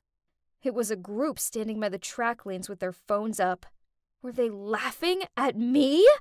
I stormed over to them with my hands up to cover their cameras. What's so funny? Do you have any common courtesy? Chill out. It's not, has no one taught you to help others in need? Not record them and laugh over it? No, listen. Funny story. So you still think it's funny? Delete that video right now. No, you can't. Just hear us out. But that only made me madder and yank on the phone even harder. Then, oops, the phone went flying and hit the hard concrete ground. Oh no, I didn't mean to. The boy whose phone it was freaked out and ran over to pick it up. Look what you've done! Who would ever want to film you? We were just making a performance video for the cheerleading team. Through the cracked screen of his phone, I saw a video of the cheerleaders practicing on the field on the other side of the track lanes. Oh no, this was so embarrassing!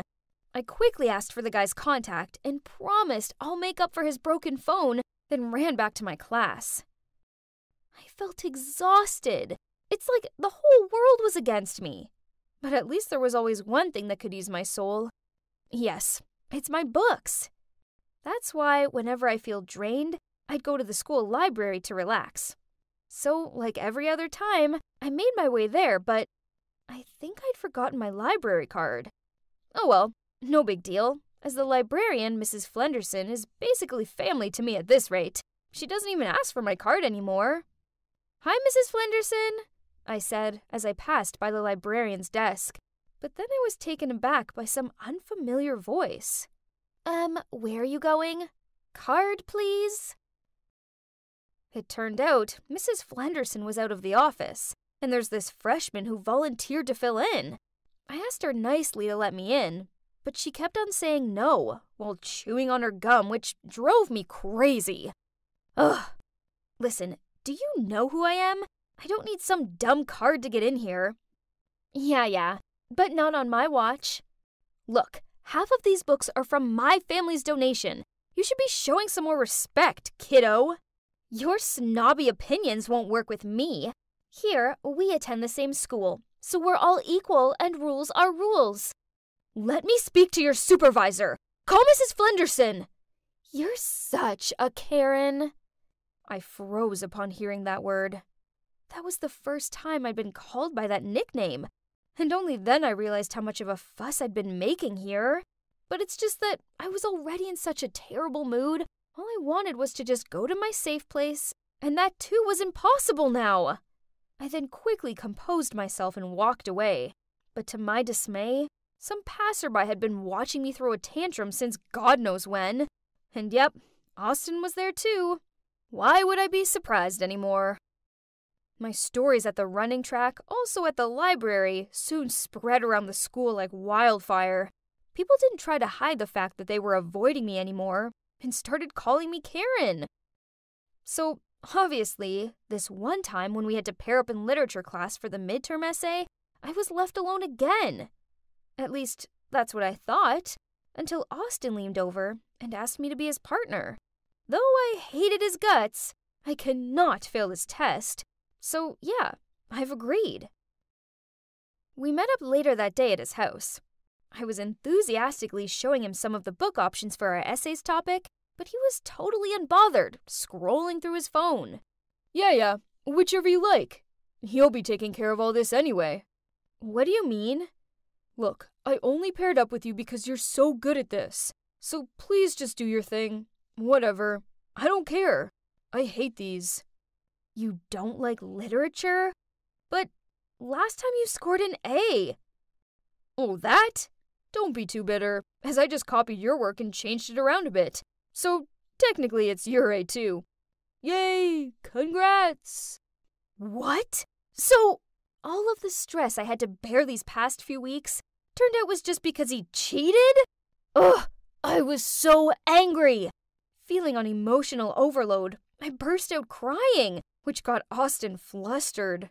Hey, what's wrong? Calm down. Don't cry. I'm sorry. Please stop crying. Then through tears, I started telling him about all the pressure I have to bear from my parents' expectations, and about all the Karen mishaps I've gotten caught up with lately at school. At one point, Austin apologized to me, as he realized this all originated from the act of him copying my essay. That night, we didn't get anything done for the essay, but we just sat down and talked. After such an oversharing session, Austin and I naturally got closer to each other. In fact, he became the only friend I had at school. It's nice to have a friend again, but it's still hard when your reputation at school was totally ruined, and everyone knew you as teenage Karen. Especially when I had a big speech contest coming up. I hadn't been in the right mind to study, so I barely had anything prepared for the competition. I kept imagining my parents' disappointed faces when I didn't win first place. The night before the contest, I was so stressed out that I had to pour it all out into my diary, in hope that I would feel lighter and ready for the big day. Then suddenly my phone rang. It was Austin. Hey. Good luck tomorrow, Kate. See you there. Thanks. I don't know anymore. Are you still stressed over it? If you're this worn out because of it, then I know a cure. What is it? Just quit. It's just some contest, and you don't have to come first in everything. We're all just human after all. You're crazy. Okay, I'll get some sleep now. See you tomorrow. But my mind was too cluttered with thoughts and worries to sleep. The next morning, I arrived in front of the competition venue, but hesitated to go inside. Then suddenly, I found myself running away from that building while phoning Austin. Meet me at the park, West Gate. 10 minutes later, he arrived in his car. I hopped in the front seat, then said, "Let's go to the theme park. I want to have fun." Austin looked at me, stunned, but then he smiled and drove off without a question. Yep, just like that. I dropped out of the contest and turned off my phone to just enjoy a day being a teenager. I went on all the scariest roller coaster rides, screaming my heart out, leaving all my worries behind. By dusk, I was 100% ready for my parents' tantrum. They probably would disown me now, but I felt strangely calm. As Austin drove up to my house, I could see my mom pacing back and forth in the front yard. There she was, already waiting to punish me. Upon seeing me, Mom ran straight over and gave me a hug. "Oh my God, honey! Where have you been all day?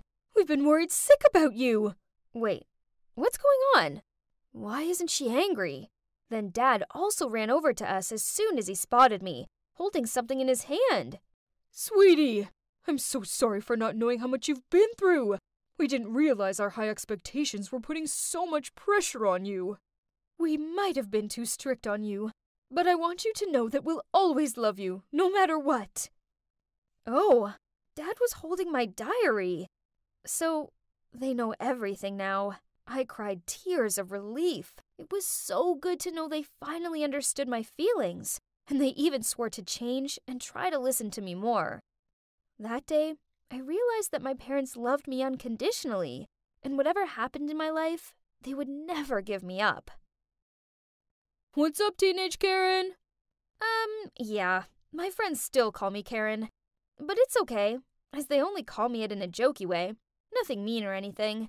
I'm over everything that happened, and so is everyone else. It's all just memories now, but thanks to that Karen phase, I was reminded not to be so strict on myself, so I don't end up being a Karen to my own self again.